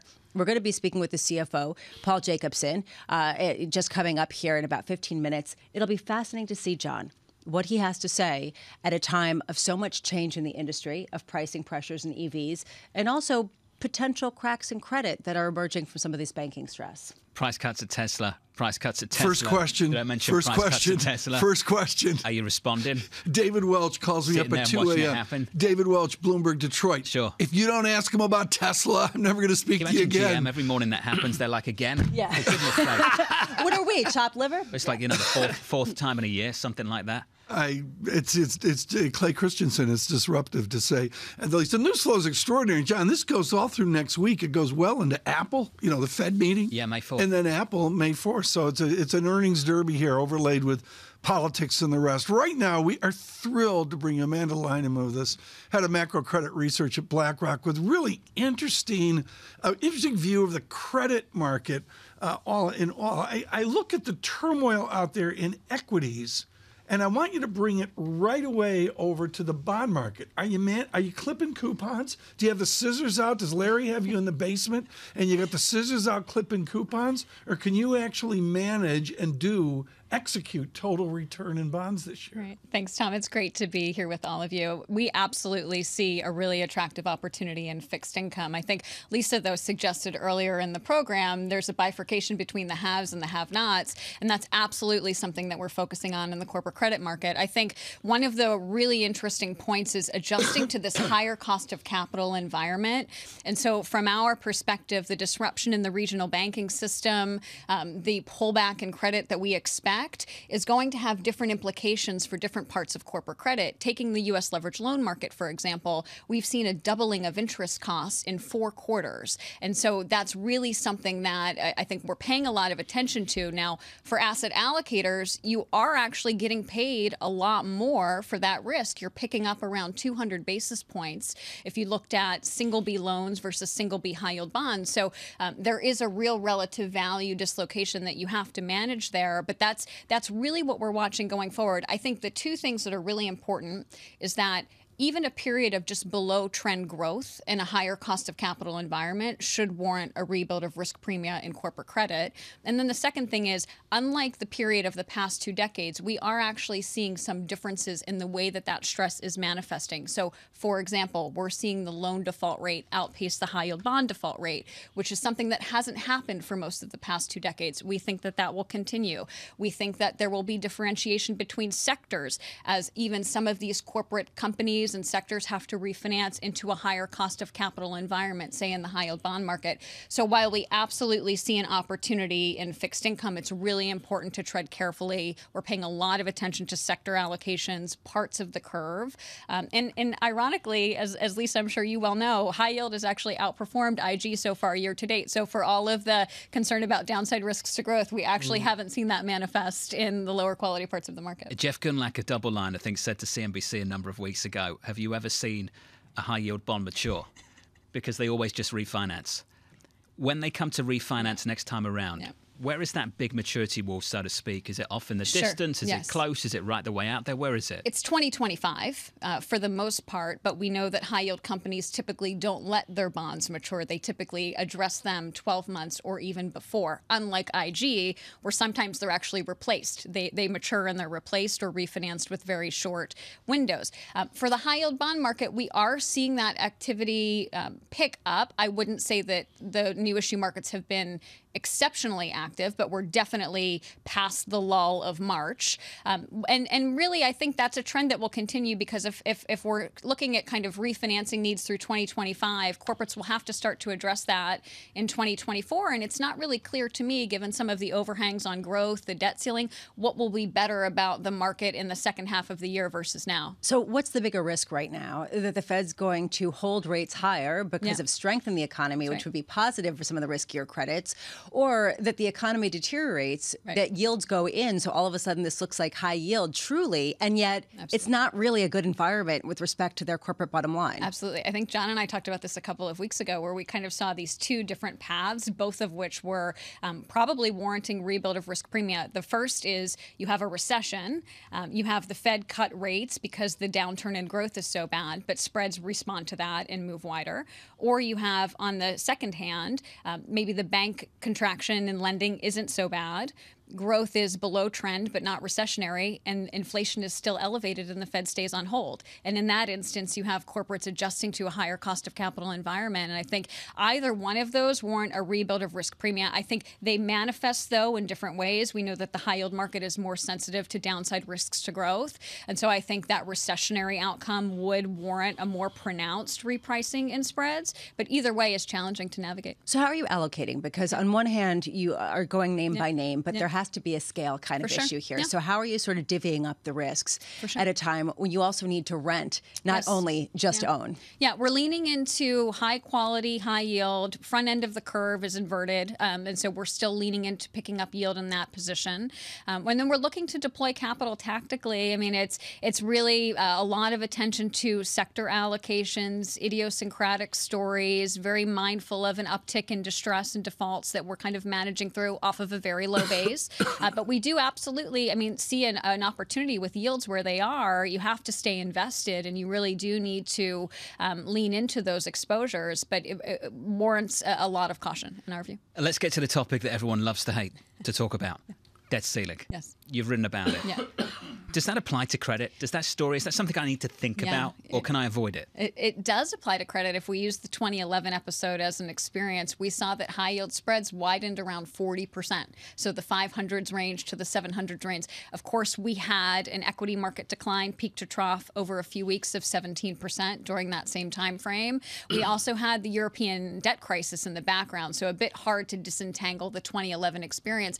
But absolutely, I think it's something that weighs on risk sentiment for sure. Sure. And off your remit, yeah. you studied this at Villanova a million years ago. Yes. Is there an efficacy to studying credit default swaps? I mean, they don't have the liquidity you're used to, but is there a value? The hysteria that's out there, John, in the U.S. CDS right now, is that a valid study? It's an incredibly technical market. I would say the widening that we've seen in the, for example, the 1-year U.S. sovereign, it's moved from an extremely low level of 15 basis points to something around 110, Is the market 115. deep enough? I wouldn't necessarily take that as the major read. Thank you. I think really the dislocations in the T-bill curve are notable. I do think that as we get closer to when the X date will be, that the market will pay even more attention to this. But to the point on, does it matter for credit? I think it matters for risk appetite, which matters for credit and equities, but it also matters for sectors. And so there are certain sectors, certain companies that have a large portion of their revenue and earnings tied to government spending. And so if we see cuts to discretionary non-defense spending, for example, you would expect that maybe perhaps those budgets might be reined in. Is that weakness you would buy? I think until we get some clarity on how this path forward looks, I think it would be difficult to get super constructive on it. It's not clear to us that this will be an easier process versus 2011. Why is that?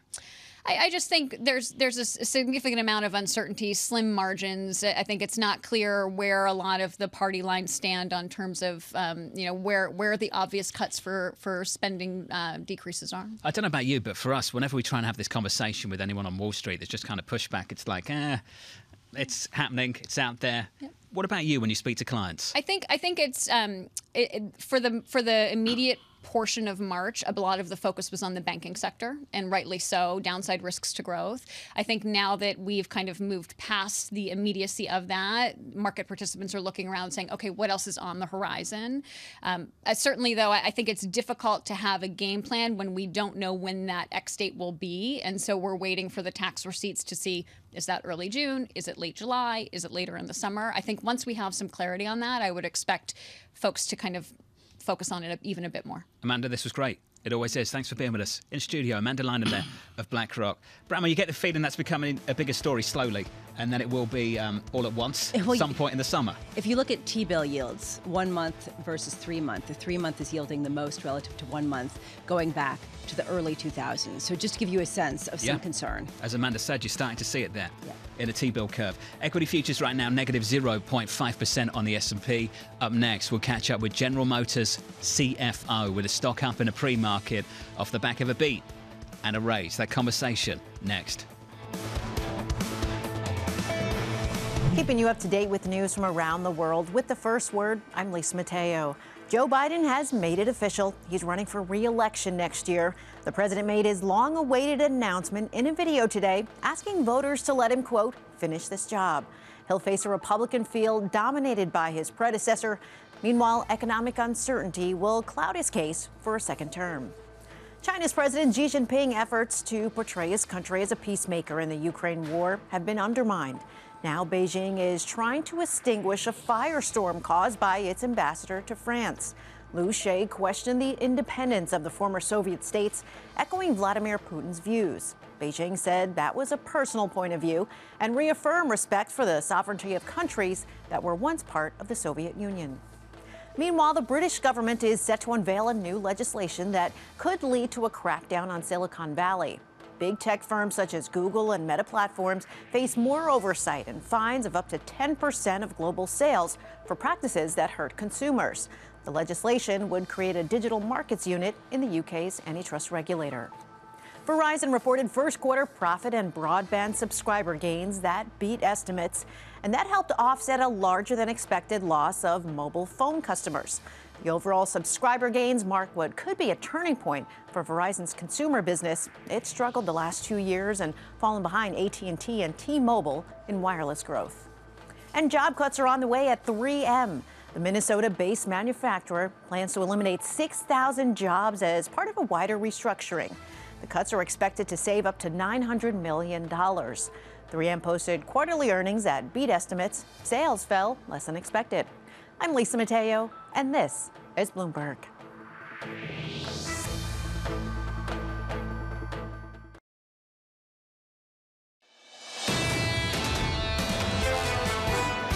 If you look at market pricing, it's essentially a probability-weighted, view of the world, right? And so the Fed cutting 25, 50 basis points before the end of the year, there's a much higher probability that the Fed's going to cut 100 basis points if there is an accident, or cut 0 if inflation is sticky. And so what you see in market pricing is a weighted average of that. Ed Husseini there of Columbia Threadneedle. To put it simply, we've either priced too many rate cuts or not enough.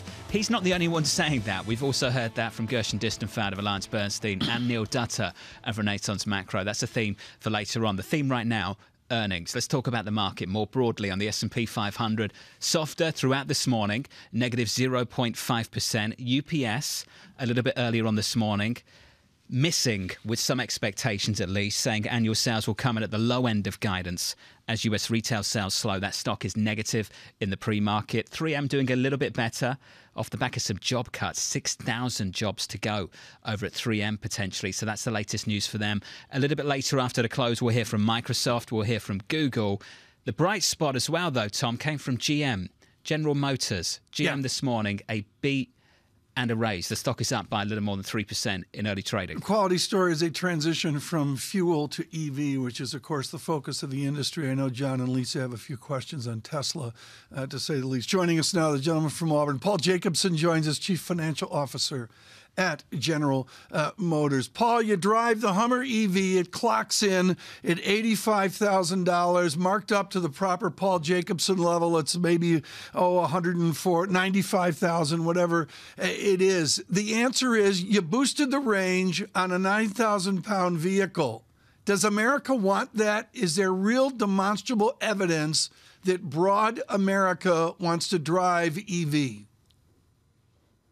Well, good morning, Tom and Lisa and John. Thanks so much for having me. First of all, let me say thanks to the GM team for an excellent quarter and the confidence that we have going into the year. When we're looking at EVs, we have really strong demand for everything that we've produced so far. And when you look at the order backlogs and the ramp up of cell capacity, we feel good about our ability to ratchet up production to meet that demand. But consumers are speaking with their commitments to us, and we feel good about the products and the vehicles that we're producing. The Hummer EV is just it's a great vehicle engineered by our team. Here we go. And customers can't get it fast enough. I look at this, Paul, and it is unit and price. Mr. Musk is playing with price, it seems like on a weekly basis at Tesla. I was talking to our David Welch in Detroit. It's real simple. How do you adapt to Tesla's price strategy? Is it something you react to? Is it something you ignore? So we've actually been very consistent with our pricing on our EVs, and that's really a function of the demand that we've seen for them. So, there's been a lot of industry noise around pricing all across the world, and it's something that we've been very consistent with our strategy, and it's one that consumers are responding to. Over the long term, obviously, we've got a competitor that is posting really strong results, really strong margins. We need to make sure that we lower our costs, especially our structural costs, and we're aggressively getting after that. We announced a $2 billion program. Today, we're talking about being at the high end of that range in 2023, getting about $1 billion out this year, with the other $1 billion to follow next year.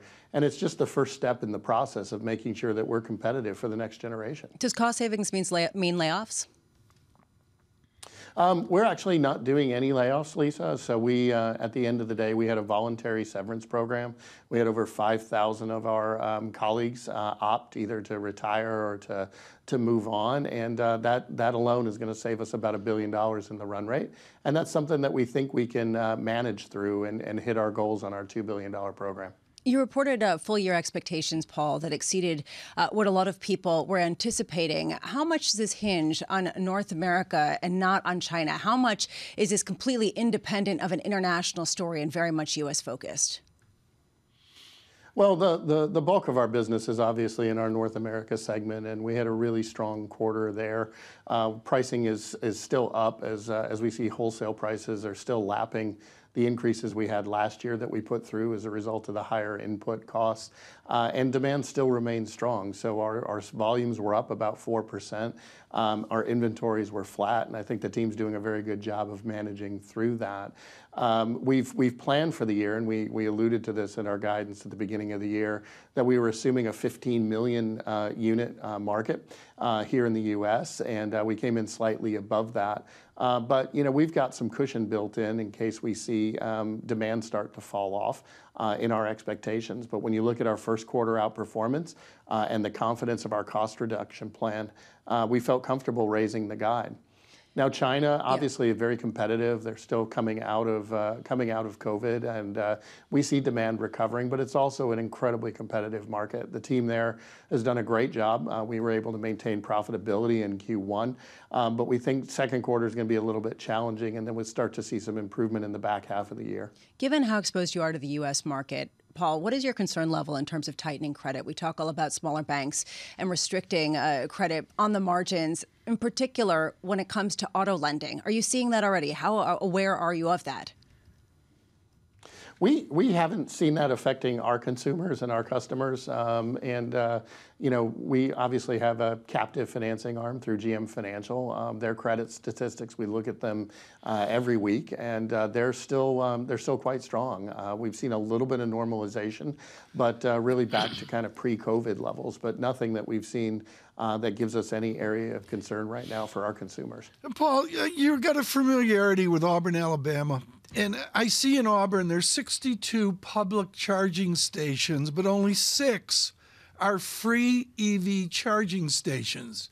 Does General Motors have to provide leadership and set up a grid of electric charging stations across America? So this is an area that we got out to an early start on, Tom, as we started to build out that network. And we think it's an important piece for EV adoption across the country for sure. But we committed about $750 million to a multi-pronged charging strategy. The leading piece of it was a partnership with Pilot Flying J to help increase the interstate system for road trip charging across the board. But we also partner with our dealers in local communities to locate chargers for those families that may not have one in their home. And really, we feel like we need to provide solutions for everyone across the board. But paid charging is actually something that's I've found is far more economical than even filling up your car with gas. So it's something that ultimately we're committed to. What are you going to do on the dividend? I'm absolutely I've been talking about use of cash right now. I got a gross yield of 1%. I'm not even sure what dividend growth is. Describe the 5-year dividend growth forward for General Motors. So we look at our dividend as an important part of our capital allocation priorities. The first one is obviously investing in the business. We have a lot of capital that we are investing for the transformation, $11 to $13 billion this year alone. But we're still generating really sizable amounts of free cash, and that's a testament to both the team as well as the demand for our products across the board. This past quarter, we repurchased about $365 million of stock, while also early retiring $1.5 billion of debt. So taking care of the balance sheet, being prudent with our capital across the board, and a dividend is a part of that. But we also are actively using share repurchases as a tool to return capital to shareholders. Have you noticed how much more comfortable CFOs are, Tom, when they beat and race? Yeah. Have you noticed that? Everything's just calmer. His voice changes. It's just okay. It's calmer. It's calmer. Paul Jacobson, thank you, sir. It's a better day for sure. For sure. General Motors, CFO, the stock is up this morning by something like 3%. TK. I got 8 ways to go here, but I'm going to go to, they're doing the financing of the vehicles and all that. How many people know that General Motors is 71% debt? I don't think we know that. It's not like an equity juggernaut. It's run by debt, and they have to manage it, and that's what Mr. Jacobson does. Yeah, and they're working at a time when there still is incredible amount of demand for expensive vehicles by wealthy individuals who can pay with cash, and that has been the divergence. How do you cater to those individuals at a time when, on the credit side, you are seeing signs of tightening? If wealthy individuals can afford it, why are we still subsidizing it? at the government level? For electric vehicles, you mean? Sure. Yeah, well, this is a great question. A lot of people are wondering about that. Sensitive but issue. how do you accelerate the move to EVs at a time when the government isn't more This is one of the big conundrums. You know, I had the Road and Track headline up there. You go 355 miles in the EV that Paul and Lisa have, and the answer is you got to recharge it. Where's the recharging station when you get to 342 miles? A lot of people have them in their homes now. You know that? Yeah. It's like a thing. It's tough parking the Hummer. It's tough parking the Hummer EV in Manhattan. You think? Yeah, Lisa has to deal with it every day. Oh, I have one.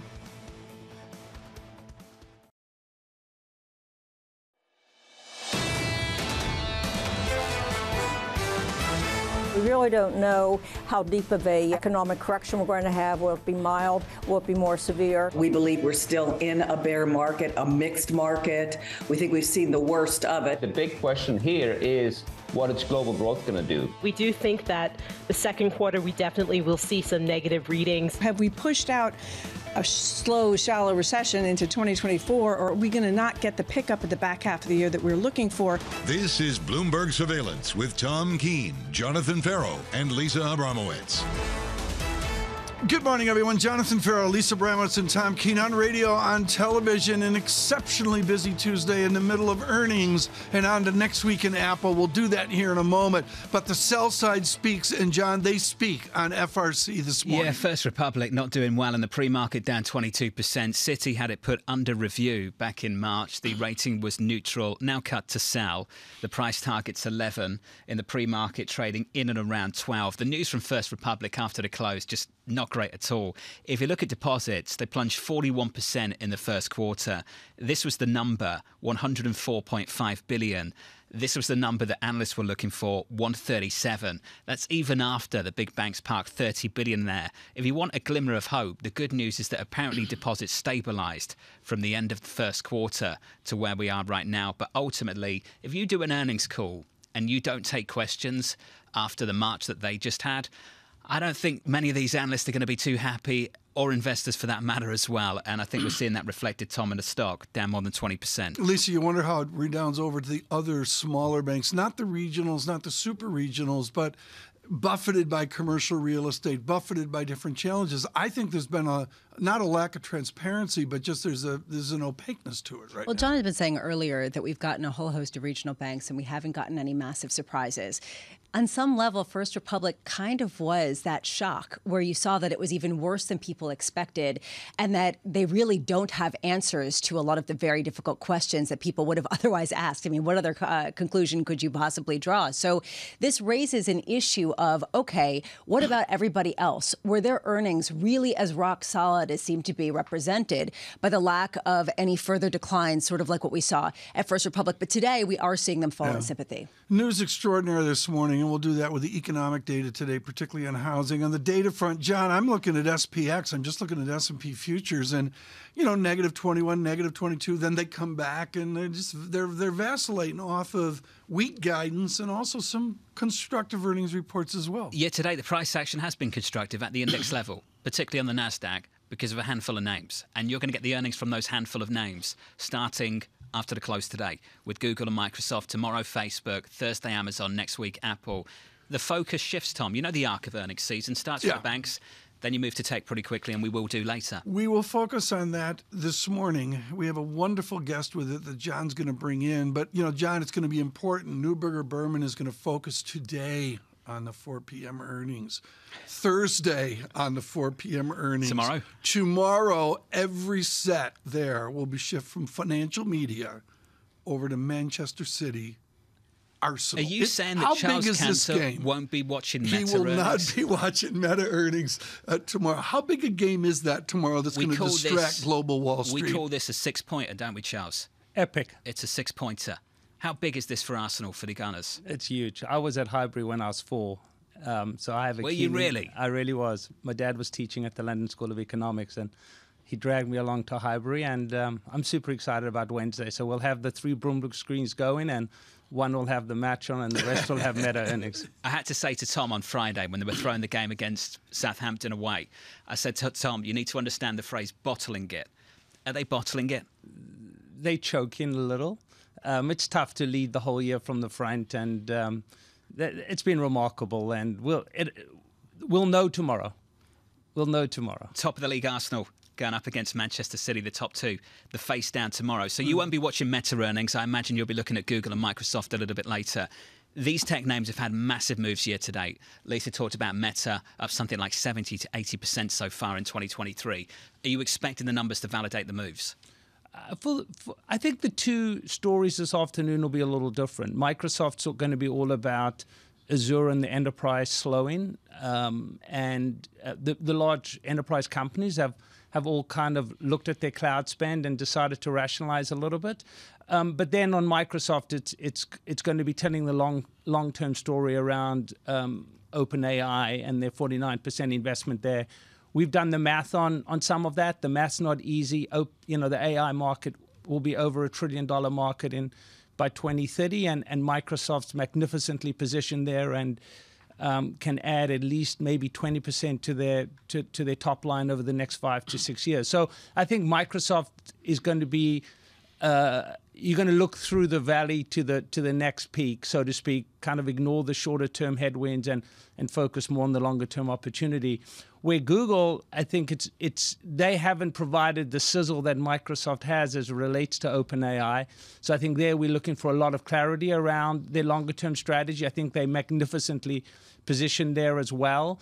But unlike Microsoft, we're going to be thinking through efficiency and optimization as it relates to their cost structure. They sell at two vastly different valuations. The point I'd make maybe more generally about technology that maybe sometimes gets lost, by and large, the resiliency you've seen in earnings out of the index, so to speak, is because these businesses have magnificent income statement flexibility. And the challenge with the financial companies is they don't have income statement flexibility. They are tied by their balance sheets. And so I am quite optimistic that the very large index contributors will deliver earnings that are of high quality, and they're protecting their cash flows this year. The market shifted, as you know, from revenue to what matters, which is cash in the bank. Which they have magnificently displayed. Will OpenAI be the new blockchain? I mean, basically, have we already fully priced in just saying ChatGPT and then seeing your stock soar? I don't think we have, and I certainly haven't in Microsoft, and we certainly haven't at Google, because Google sells at 10 times EV to enterprise value. That is not a valuation that suggests a lot of good news is priced in. I like the analogy to blockchain. We think the efficiency opportunity for people that adopt AI is 2x on the margin line relative to the blockchain. So we're talking, if you thought blockchain was a 200 basis points improvement to efficiency for companies adopting it, we think OpenAI is probably 500 basis points. Think through the efficiency of that and think through the productivity. I want to focus on your courage to own a few things, own them big. You were down, I believe, 24% last year in one portfolio. And maybe that was a little worse than others because you had big tech owning. I want to talk about the street focus on that these stocks are too big, too dominant, and people are diversifying away. Peter Lynch called it diversification. In general, are people diversifying away where they should own more of big tech? It's a big question we have. The growth strategy, our large cap growth strategy that was down 24% last year, we felt great relative to the large cap growth indices. I think it proved out the high quality defensive nature of how we proceed with growth. I think I gave you the analogy with Microsoft. Here's a company that can add, $20 to $30 billion to their revenues over the next 5 years, and they're running at $200 billion of revenue today. I don't know many companies that can operate at that scale with that type of opportunity. And I think when you think through Google, the challenge there is going to be, it's a little bit of the innovator's dilemma. Can they understand the threat that AI provides to their core search business, which is kind of a 92% monopoly business, while capturing the opportunity of AI? Not different to how Netflix kind of attacked themselves as they went from physical delivery of content to digital. And you've got to factor in valuation. Look, in this environment, I think you've got to quality up. You got to own income statement flexibility. You got to be mindful of the balance sheet, and you got to own businesses that, if the tide was to go out, you feel really good about their next 3 to 5 year positioning. And I think you just find that today in the large companies that are going to be massive beneficiaries of all the compute spend that's going to take place with AI. Microsoft's magnificently positioned. So is Google. So is Amazon. So is Meta. These folks own the largest computers in the world, and they're going to rent them out to everyone else, and everyone else is going to enjoy a 500 basis point margin improvement over time. And that's going to be very good for the economy. It's going to come with lots of headwinds, no doubt, lots of regulatory scrutiny for sure. But net, it's massive. I didn't hear LVMH or Hermes. Up in quality, that's all we're hearing about Europe, luxury players, all of that good stuff. Why are you not there? We're not there necessarily with that specific wonderful high-end retailer. My wife's there in spades. I'm sure. In spades. We were recently in Europe, and there is a currency hedge, currency arbitrage, so to speak. So I'm familiar with the power of that brand. They built a remarkable company. They've got to go through they've got to figure out which of the 5 favorite kids are going to run the show. But I think this morning from Pepsi and McDonald's, you saw what quality and innovation and convenience and value delivers to the consumer. Only Charles Cantor can segue from Louis Vuitton Trying to sell the other half, Pepsi and McDonald's. I know less about McDonald's as a consumer. For both, all of that, right? But it's just quality, and so LVMH, McDonald's. It's a function of who the consumer is. I mean, the consumer at McDonald's sees tremendous value, as does the LVMH customer in a different way. You were acclaimed on Whole Foods, Amazon. Whole Foods is now thrown in the towel. They're going to go low price, lower price. Is it going to work? I don't know if they're going to do that precisely. In your honor, I was back there on Saturday just buying a few things for dinner. Look, they have made wholesome food affordable for all of America. You know, what gets lost with Amazon is they now have relationships with 3,000 local producers. That's way up from when Whole Foods was a standalone company. And if you're a Prime member, you're getting value with Whole Foods. So you wear a Dior to I don't know about Whole you, Foods. but when I go into Whole Foods to get dinner, I could have bought a Hermes scarf. Given how expensive they are. It's not perfectly cheap, but it hasn't come down that much relative to I've got 15 seconds. You pay for quality. Do you miss Highbury? I do miss Highbury, and I haven't yet been to Emirates. So I've been to the Emirates a couple of times. My guess is the seating at the Emirates is a little bit more comfortable than Highbury. Tom, those old stadiums, I think of Fenway and Boston. Yeah, Wrigley. You know, just the romance of it. It's great. I wish they'd kept them. Maybe Charles Cantor can talk to Mr. Levy. Cantor's got the mass to help Tottenham parachute in and run consult. Spurs. I'm not sure Spurs are quality right now, Tom. Well, that's a Charles big Cantor, debate. Thank you, sir. Great to see everyone. So Equity fun to be in futures person. negative 0.5%. This is Bloomberg. Keeping you up to date with the news from around the world with the first word, I'm Lisa Mateo. In the news this morning, President Biden asking voters to let him, quote, finish this job. The president has formally announced that he would seek re-election next year. In a video released today, he said there is still work to do to give Americans a fair shot. The president criticized what he called extremists in the Republican Party who want to cut government spending and curb abortion rights. House Speaker Kevin McCarthy is refusing requests from fellow Republicans to change his $1.5 trillion debt ceiling proposal. Bloomberg's learned the bill will be sent to the floor for a vote this week under a rule that does not allow amendments. If as few as 5 Republicans oppose the measure, it would be defeated. Halliburton posted its strongest first quarter profit in more than a decade. The world's biggest provider of fracking services said the outlook for oil drilling is bright. That's the opposite of its rivals who predict an imminent slowdown. I'm Lisa Mateo, and this is Bloomberg.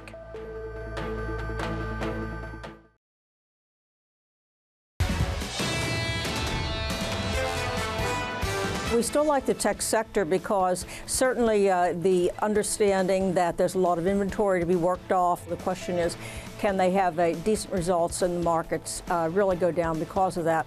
We think we'd rather ride that out and say these companies have long-term growth, they have good positions in their industry, strong balance sheets to withstand, even if we do have a deep recession. Looking ahead to big tech after the close, that was Margie Bittal of Allspring Global Investments. Looking ahead to Google, Microsoft a little bit later on this evening after the closing bell in New York. Then on to Meta tomorrow, on to Thursday to Amazon, on to next week on May 4th. Apple earnings just around the corner. Going into all of that, your equity market negative 0.4% on the S&P 500. I've said once, and then I'm repeating a promo that you might have heard a few times, that there hasn't been a shocker yet until maybe, as Lisa indicated, maybe that shocker came after the close from somewhere that it should have been expected to come from. First Republic is down by 22% in the pre-market. Deposits. To see deposits plunging 41% in the first quarter, and so much of that seemingly coming in the month of March. To see analysts looking for a number close to 140 and Lisa getting a number close to $100 billion in deposits, that's a major disappointment for this bank. That's putting it mildly. The fact that they didn't, as you both pointed out, take any questions in the press conference at a time when people are wondering about the future of this bank, whether it's viable even as a standalone entity, tells you volumes.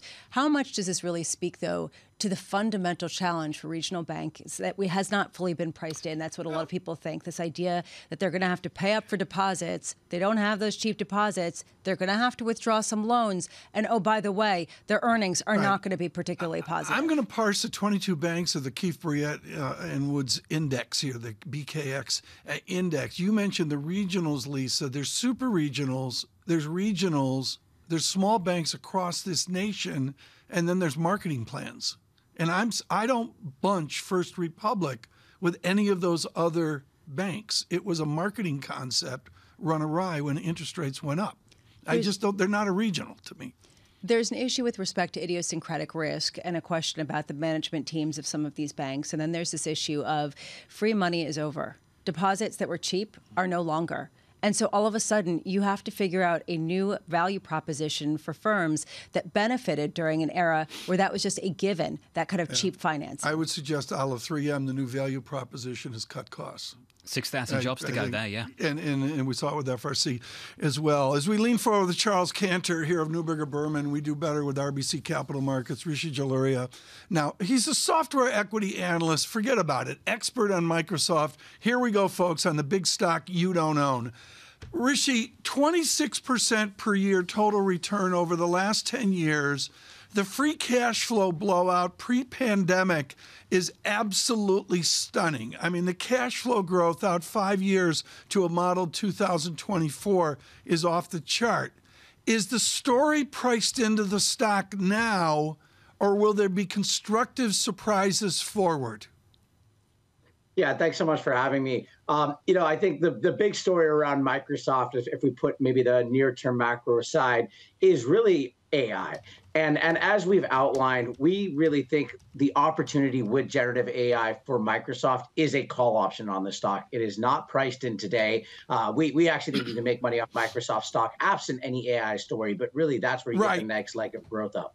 And I do not think that's priced in. If you think about all the different ways throughout Microsoft's portfolio that it can benefit from generative AI, be it in Azure from their agreement with OpenAI, be it competitively with the Microsoft 365 suite and the integration of Copilot throughout, be it in their security, be it in GitHub. I think there's so many ways Microsoft can benefit from generative AI, and I think that's the next leg of growth up here. Rishi, I want to go to that. Okay, the free cash flow numbers, folks, is $38 billion pre-pandemic, and they went out to $73 billion, modeled out for 224. That's the existing company with 200,000 employees. Rishi, explain how AI is different than other new things, the bright, shiny new concept, and that it's a call option on Microsoft that has real durability. Yeah, I mean, look, this is the fourth big technological change in my lifetime, right? Going back to the internet, going back to mobility, the cloud, and now AI. And I know we've been talking about AI for so long, but ChatGPT was that watershed moment that gets AI widespread throughout the ecosystem. This is like when Netscape for the internet came out, or the iPhone for mobility. And that is where we really think this has so much potential, not just for revenue, but to your point on the bottom line for free cash flow for Microsoft, that we can see that number continue to move up. And because of Microsoft's first mover advantage, because of how far ahead of others OpenAI is, and because of how quickly every other company is having to move to have a generative AI strategy, we believe Microsoft will be an outsized beneficiary of that. And if you look out throughout the entire portfolio of Microsoft's products, all the growth rates will be significantly different. Everyone's going to be talking about Azure growth rates, and it's realistic to me that that's going to decelerate to probably 20% growth over the coming quarters. But once you start layering in the benefits from generative AI, because this is so much more resource intensive, not to mention you'll probably have an entire $1 trillion economy built on OpenAI, just like you had a $1 trillion economy with the iPhone and a $1 trillion economy with AWS. I think that Azure number goes back above 30% growth. Rishi, how much smaller can some of these big tech companies be on a headcount level based on some of the efficiencies that everyone keeps talking about with artificial intelligence? Yeah, I think that's a great question. I would say, number one for Microsoft, I think in contrast to a lot of the other big tech, they didn't overhire at the same rate. I know they have done a RIF. Some of that was eliminating underperforming employees. Some of that was actual cost savings and reallocating of employees. But I'd say Microsoft maybe had more responsible hiring practices than a lot of other big tech companies that have had to do significantly bigger RIFs. And if you benchmark their employee efficiency relative to other companies' enterprise software, they were very high even prior to the RIF. Now, in terms of the cost savings from generative AI, I think that's a big open-ended question. We could talk about innovation and what generative AI brings there, but there is also, it makes developers significantly more effective. It makes marketers more effective, salespeople more effective. And I wouldn't be surprised if we could see a company be able to get away with significantly lower headcount. I'm talking double digit, right? 10% plus lower headcount as a result of really embracing and leveraging generative AI on the back end. That's maybe more of a 3-year story than a near-term one, but absolutely every company I talk to is trying to use generative AI for greater operational efficiency. And then I think the terminal margins across enterprise software and really across big tech has to be higher long-term now because of this. Just real quick here, who's going to win the generative AI game? Will it be Google or will it be Microsoft? Yeah, it's early to tell, but I think Microsoft has such a huge lead from their early investment in OpenAI, from the fact that OpenAI is an arm's length transaction. You look at the advantages you have in ChatGPT versus all the other systems out there, including Bard and Claude and any others that have been out there. I think Microsoft has a huge advantage, and it's theirs to lose. Rishi, great to get your perspective on a key story a little bit later on this afternoon. Rishi Jaluri there of RBC. TK, you know the history of this. It has been amazing to see what Microsoft has become over the last 20 years. My brother has a hard drive from Sun Microsystems 40 years ago nailed to a wall of his house out in Utah. This is what he said the other day. ChatGPT and AI is game-changing like nothing in 30 years. He's in the trenches of this, writing code, doing what Rishi's talking about. I was stunned when I heard that. He's not one to say that. I was looking at a study that showed the top professions that would be replaced by ChatGPT and OpenAI, and I think journalist was number 45. So I think of 700. He's so talking I was saying about, to myself, okay, that's good. I've got a couple more years. Let's meld what we just heard from Rishi with Charles Cantor. Cantor's talking about a 200 to 500 beep pickup in margin. And what my brother's saying, the electrical engineer, is it's the grind of coding is where you see those efficiencies, not like what's it going to do to journalists or, English football players. We're all learning about the difference between you and your brother. Oh, yeah. Every day, Tom. Straight A's. I've never seen this before. No, it's like, seriously, the difference between me and my brother, straight A's, not. Coming up next hour, Keith Lerner, Luke Hickmore, Katie Kaminsky.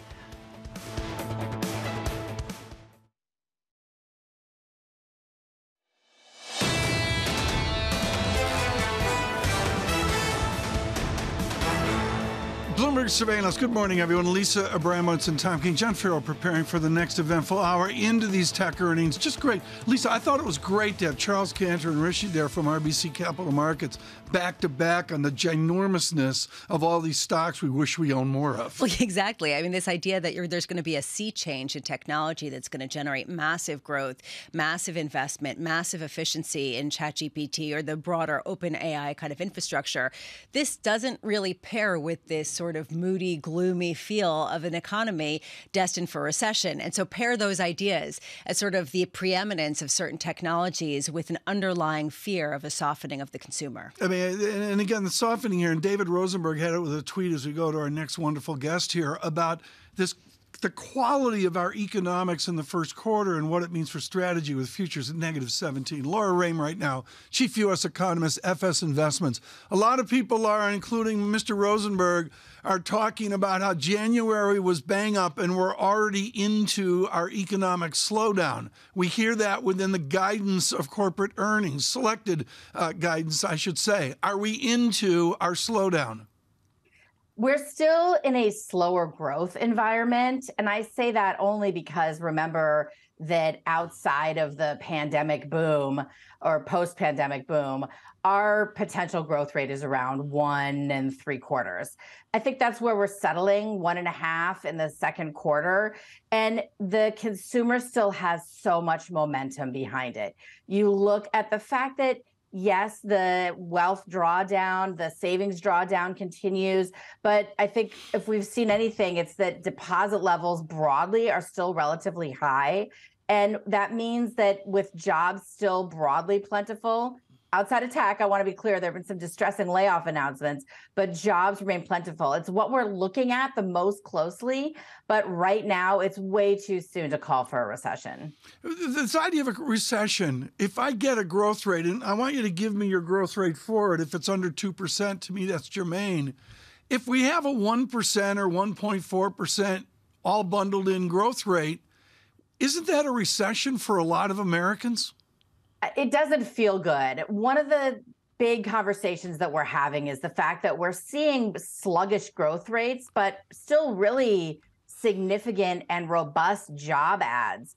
And most of those new jobs are going to still these sort of lower productivity service sector jobs. I think productivity is extremely low right now, and that's what makes it feel like such a grind. But this is really the difference between sluggish growth. We've had plenty of periods. Remember 2015, 16, we basically had an earnings recession, but we didn't have a growth recession. You get periods of sluggish growth that don't check all the boxes of recession. It doesn't mean they're great, and it doesn't mean that they're easy investing landscapes.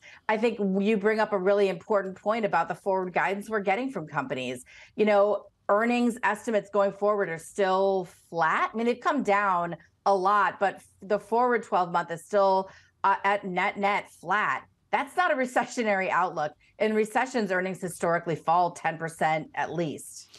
I'm struck by everyone talking about this bifurcation or just splintering in terms of the fates of different sectors. And you were kind of, before we got on air, talking about this as an 18-wheeler and the Fed's just pumping the brakes on 2 of the wheels and then everything else keeps grinding along. And I wonder if we're going to look back, yes, as a grind when it comes to just growth numbers overall, but a real transition moment for this economy where it sort of accelerates the gap between the haves and the have-nots, whether it's individuals or whether it's companies, the large ones with pricing power, those that are going to get subsumed or go out of business. How much are we at a tipping point that will rearrange the structure of this economy? I think, Lisa, I think we're already there. I think if you look at the share of capital going to labor, it's actually already increased. We've already seen globalization really wipe that out significantly, and we've bounced pretty significantly. I think when you look at the breadth of the market rally that we've seen, it's so narrow, and it's so narrowly focused on these large cap tech companies. It makes the pressure on the earnings this coming week very acute. And I think beyond that, look at the whole issue that the Fed is having with inflation. The wages that the historically sort of commoditized service industry is able to garner is really rising. it's not necessarily good for profits going forward, but I think we have to acknowledge that maybe we had kind of stretched the rubber band of inequality so much that it is rebounding to some degree. I don't think that's all bad. The creative destruction, Lisa, I thought your question was just brilliant. Let's go back a few years, like think 1982, 1970, Dow Jones Industrial Average, the Westinghouse Electric Corporation, a company called Eastman Kodak Company, Union Carbide, Inco Limited, and others, Goodyear Tire. I mean, I think what you brilliantly asked about in the superiority of technology is just American corporate history. It's just that simple. I would agree. And pair that with the sort of right sizing of imbalances that have been created over all of this time. Laura, you mentioned how a lot of lower wage workers kind of getting more power in a sense, that the power is shifting back to labor to demand more for their services. We got the results from McDonald's. We got the results from PepsiCo and Coca-Cola. And we can see that actually they are still able to pass along the price increases to consumers. How much is this a story that runs out of time? And how much is this possible because of that power of labor, a basic stickiness to an ability to pay more? Well, and I think add on to that the fact that when we look at these companies, the big tech companies right now, they're growing by expanding into each other's lanes for the first time in a long while. They're very mature companies. And, unlike before where it was only focused on growth, I think now they're having to kind of cannibalize each other as they grow. And, Lisa, to your point, the data point this week that I think is garnering so much attention for me is initial claims. We've seen the tech layoffs. Let's see how it expands to the broader economy. Because right now, I hear companies were still working to retain labor, not just blanket looking to shed. Laura, more than any other chief U.S. economist I know, you've enjoyed the trenches of foreign exchange study. How does a dollar fit into the dynamics to 2024? Weak dollar, strong dollar? Do we overestimate dollar movement? I think a lot of people right now are watching closely to see if the dollar weakens further from here. It's weakened significantly over the last year, but still, if you look at a long run view, it's relatively strong. I think that the humdrum around the dollar's weaker status as a reserve currency is getting a lot of attention. And to me, that's one of the unspoken background stories of the strategic chess match, which is going on right now globally. So what is your run rate for GDP? I mean, 12 months out, all in GDP. I think it's something our audience, with all the narratives Lisa's talked about, we've really lost scale of. What is your statistic for real GDP out 12 months? 1% growth over entirety of 2023. I think we hit negative 0.5% in the third quarter, negative 1.5% in the first quarter, and then we bounce from there. I think it is a recession, but I do think it is more mild, and that's because these big companies are needing to invest. When you talk about some of the larger companies cannibalizing from each other, do you think that we're going to get, I know that Tom always talks about monopsony, are we going to get basically oligarchies in every industry? Is that going to be how we emerge from this period? I mean, I think you could argue that we're already there, but it is something that America does well. It's destroy our oligarchs. I think, I remember 15 years ago, we just talked about Walmart and how every single earnings cycle, they just got bigger and bigger and bigger. And then Amazon came along. I mean, look back at history. It's rife with companies that really expand and blow our minds with innovation. And then 20 years later, they've been toppled by the next new thing. So, are these the companies that are able to innovate and stay ahead of that? I think they're great companies. I just think that they're trading at their PE ratios are too high right now. So as Tom mentioned, I've been a little bit all over the place today. I've been really interested in a number of different themes. And we keep going back to the one that's underpinning so much of what's going on economically, which is inflation. And we kind of hinted at it with respect to labor's power. And when is that going to wane? When we emerge from this, will it be to a higher inflationary regime based on that shift back to labor? I'm going to add more nuance and say that I think we end the year with inflation that's uncomfortably high, around 4%. But I do think that, of course, we will face periods of lower inflation. I think that the 25-year low inflation, low volatility inflation episode is over. And going forward, We're in a period of higher volatility inflation, less ability to control inflation through globalization. And I think it implies more volatile monetary policy cycles. Laura Ram, thank you so much with FS Investments. Lisa, as the president was announcing his reelection, the head of IR for Pepsi-Cola was going, how dare you do that? Out came Pepsi the moment President Biden talked about a reelection attempt. I don't think we gave it enough love. Forget about 12% organic revenue. Frito-Lay, this is potato chips. Thank you. I'm fully aware. I have up 16% organic revenue growth. Joe Weisenthal of Odd Lots makes the a statement here. It's all about pricing power, which Jack Welch never dreamed of. They can raise prices. We talked yesterday about shrinkflation, shrink the amount that you actually get and continue to sell. And this really raises this conundrum. Where is that weakness? If you can see Pepsi with their pricing power, you see McDonald's with their pricing power, you see Coca-Cola with their pricing power. Charles Cantor talking about quality and how there is quality there for the consumer in each sector. But to me, how long can they continue to do this? Well, that's the question. It's an arch question, and the optimist would say Apple, Microsoft, PepsiCo, whatever, they can continue to do it. What's fascinating here, and this goes back to, some people are alluding back to the nifty 50 of the 60s and that. To your point on monopoly and this odd thing, monopsony, which is a different concept, those two ideas lead to concentration. And I wonder if the theme a year from now or 2 years from now is just going to be mass concentration of selected successful companies. I wonder if that's where we're heading to. And Laura was saying we're already there. That's what you're seeing right now. So what about that zombie roll-up, right? When do we see the others sort of taken out of business? And that, I think, we're starting to see. I mean, the fact that Bed Bath & Beyond is closing all of their stores, the fact that David's Bridal will close all of their stores if they don't find a buyer. This isn't just a restructuring and a repackaging.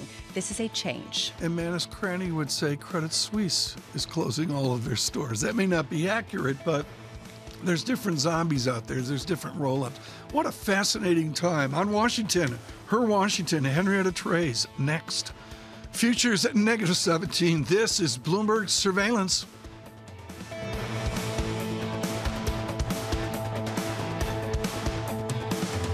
Keeping you up to date with news from around the world with the first word, I'm Lisa Mateo. Joe Biden has made it official. He's running for re-election next year. The president made his long-awaited announcement in a video today asking voters to let him, quote, finish this job. He'll face a Republican field dominated by his predecessor. Meanwhile, economic uncertainty will cloud his case for a second term. Meanwhile, the British government is set to unveil new legislation that could lead to a crackdown on Silicon Valley. Big tech firms such as Google and Meta Platforms face more oversight and fines of up to 10% of global sales for practices that hurt consumers. The legislation would create a digital markets unit in the UK's antitrust regulator. JetBlue reported first quarter operating revenue that met estimates. The carrier also reaffirmed its fiscal year earnings outlook. JetBlue says that in the second quarter, it expects strong revenue growth to continue thanks to robust demand. And General Electric posted first quarter sales profit and cash flow that was better than expected. The company also raised its annual guidance thanks to surging aerospace demand. GE wants to more than double earnings this year before separating its energy-related businesses in 2024. Global news powered by more than 2,700 journalists and analysts in over 120 countries. I'm Lisa Mateo, and this is Bloomberg.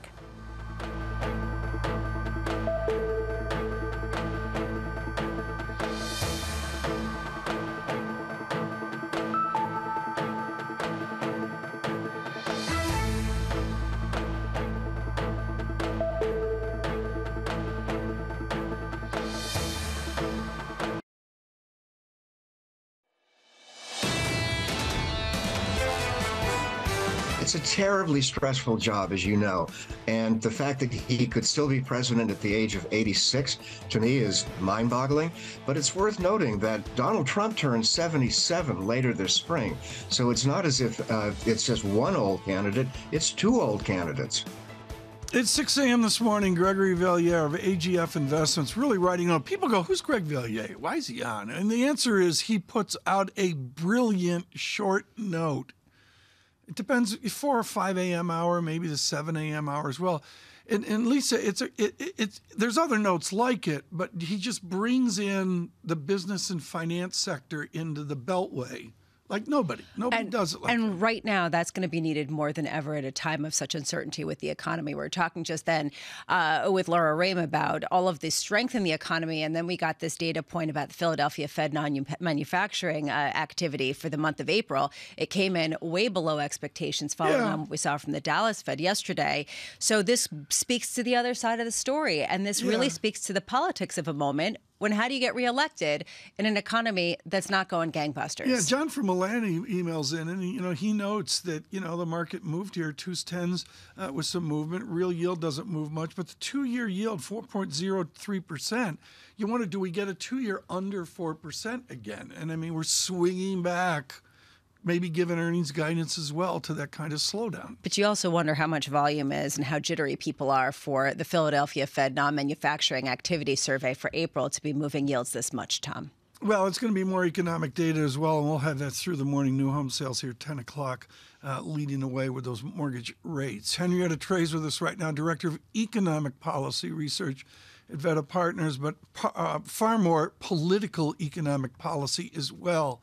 When an election starts 560 days out, Henrietta, what's the gridlock look like? What is the new gridlock after the election is engaged?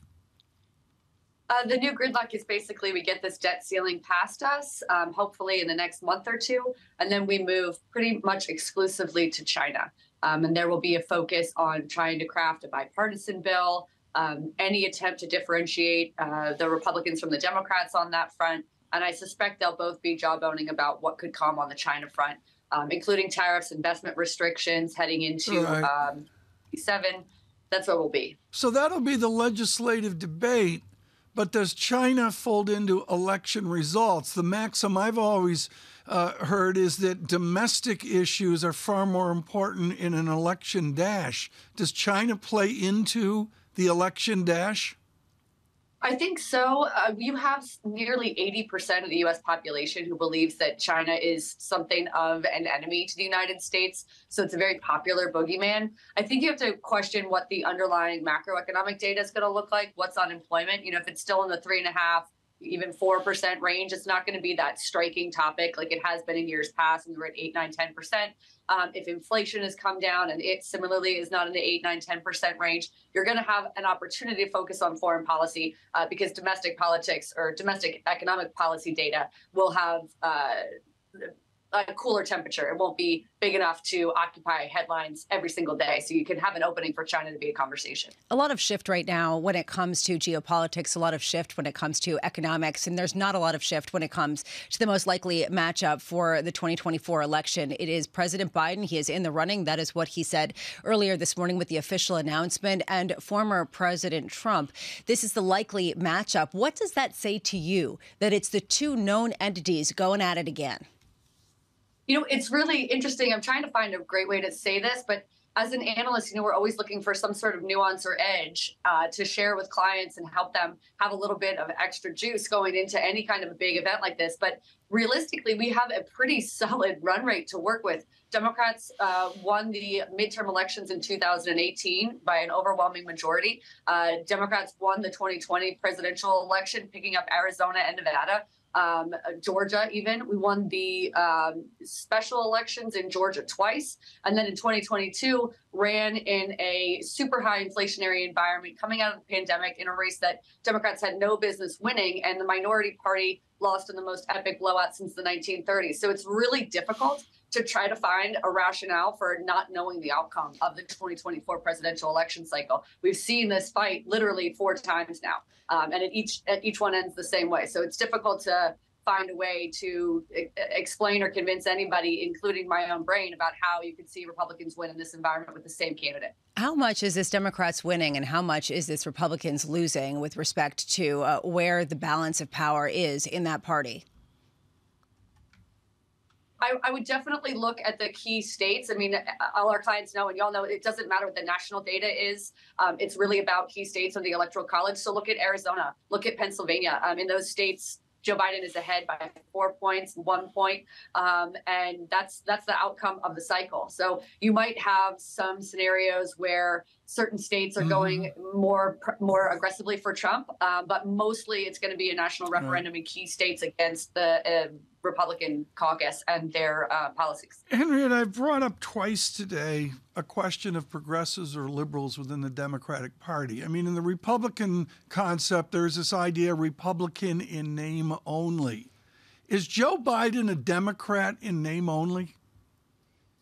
I think that if you were to poll a Bernie Sanders or some of his supporters, they would say things along those lines. But it's really difficult to look at the track record and see a $1.9 trillion CARES Act bill passed in the first month of his administration, the CHIPS Act, which was bipartisan, the bipartisan infrastructure bill, and then the Inflation Reduction Act. There is establishment Democratic, Democratic in name only agenda items like CHIPS and the. But then there's also those progressive items, green energy tax credits that are very expansive. And then obviously the $1.9 trillion COVID relief bill, which had a lot of progressive agenda items in there. So you can make both cases. Thank you so much. Henrietta Trey's, Director of Economic Policy, Veda Partners there. We've got to run because the news flow today is just extraordinary. I mean, you and Lisa, you did such a good job on the earnings. And, they're like, am I right? McDonald's thumb up, UPS thumb down. I mean, it's that variance. It's that binary in terms of what industry you're in as well. If it's physical stuff, it's harder, right? That's what we're finding. UPS, whether it's 3M, yes, their shares are up a little bit, but they're cutting 6,000 jobs. If it's stuff that you buy to eat or drink or go out and do, whether it's airlines, whether it's McDonald's, that's doing well. And this is sort of how long can we continue in this sort of motley progression? We're trying to continue to the surveillance nap or to Manchester City Arsenal tomorrow, and I don't know if FRC is going to participate. It is plunging, folks. That is, I rarely use that word, but on an intraday chart, we are at 1280, 1260, and we're doing a free fall now down under 12 to 11.88. And suddenly, and I do with respect to all the challenge they're facing, we don't want to be inflammatory, the sell side is voting. I saw Janney Montgomery Scott, Citigroup adjusting. Everyone seems to be adjusting.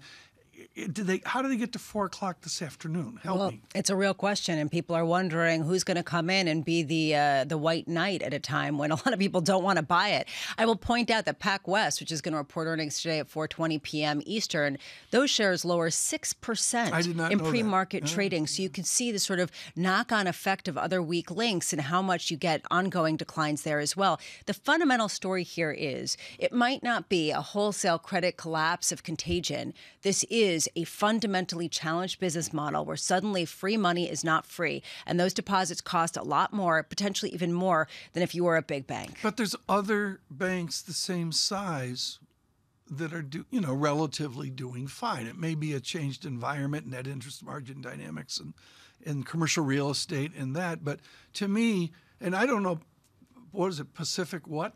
Yeah. Western PacWest. Alliance. Yeah, Western Alliance, Pacific PacWest. West, and the other names, they're different than these other banks, is what I would respectfully suggest. Sure, there are definitely idiosyncratic stories within the larger sector. The bigger economic picture, though, is that something has to give. You have to see some loans being pulled back in order to deal with a different funding structure. So, yes, perhaps not Armageddon. These are not necessarily representative, but there is a broader story here that affects more firms. They got 5.3 million shares of FRC trading, and the bid we just popped off 11.86 on FRC. So I think that's a story truly to watch. I mean, how do their executives react? We didn't hear from them yesterday in a conference call. Did they redux it today with some form of statement, and even as soon as this morning? You know what I'm guessing? I'm guessing they're on the phone right now. They're on the phone, 1-800 Jamie, 1-800, going around finding out. Anyone? Anybody going to pick up the phone? Yeah. I'm not sure this time around. Extraordinary day, and really gives you a flavor of it through the week and onto the Apple earnings on May 4th after that Fed meeting. Microsoft this afternoon. This is Bloomberg Surveillance.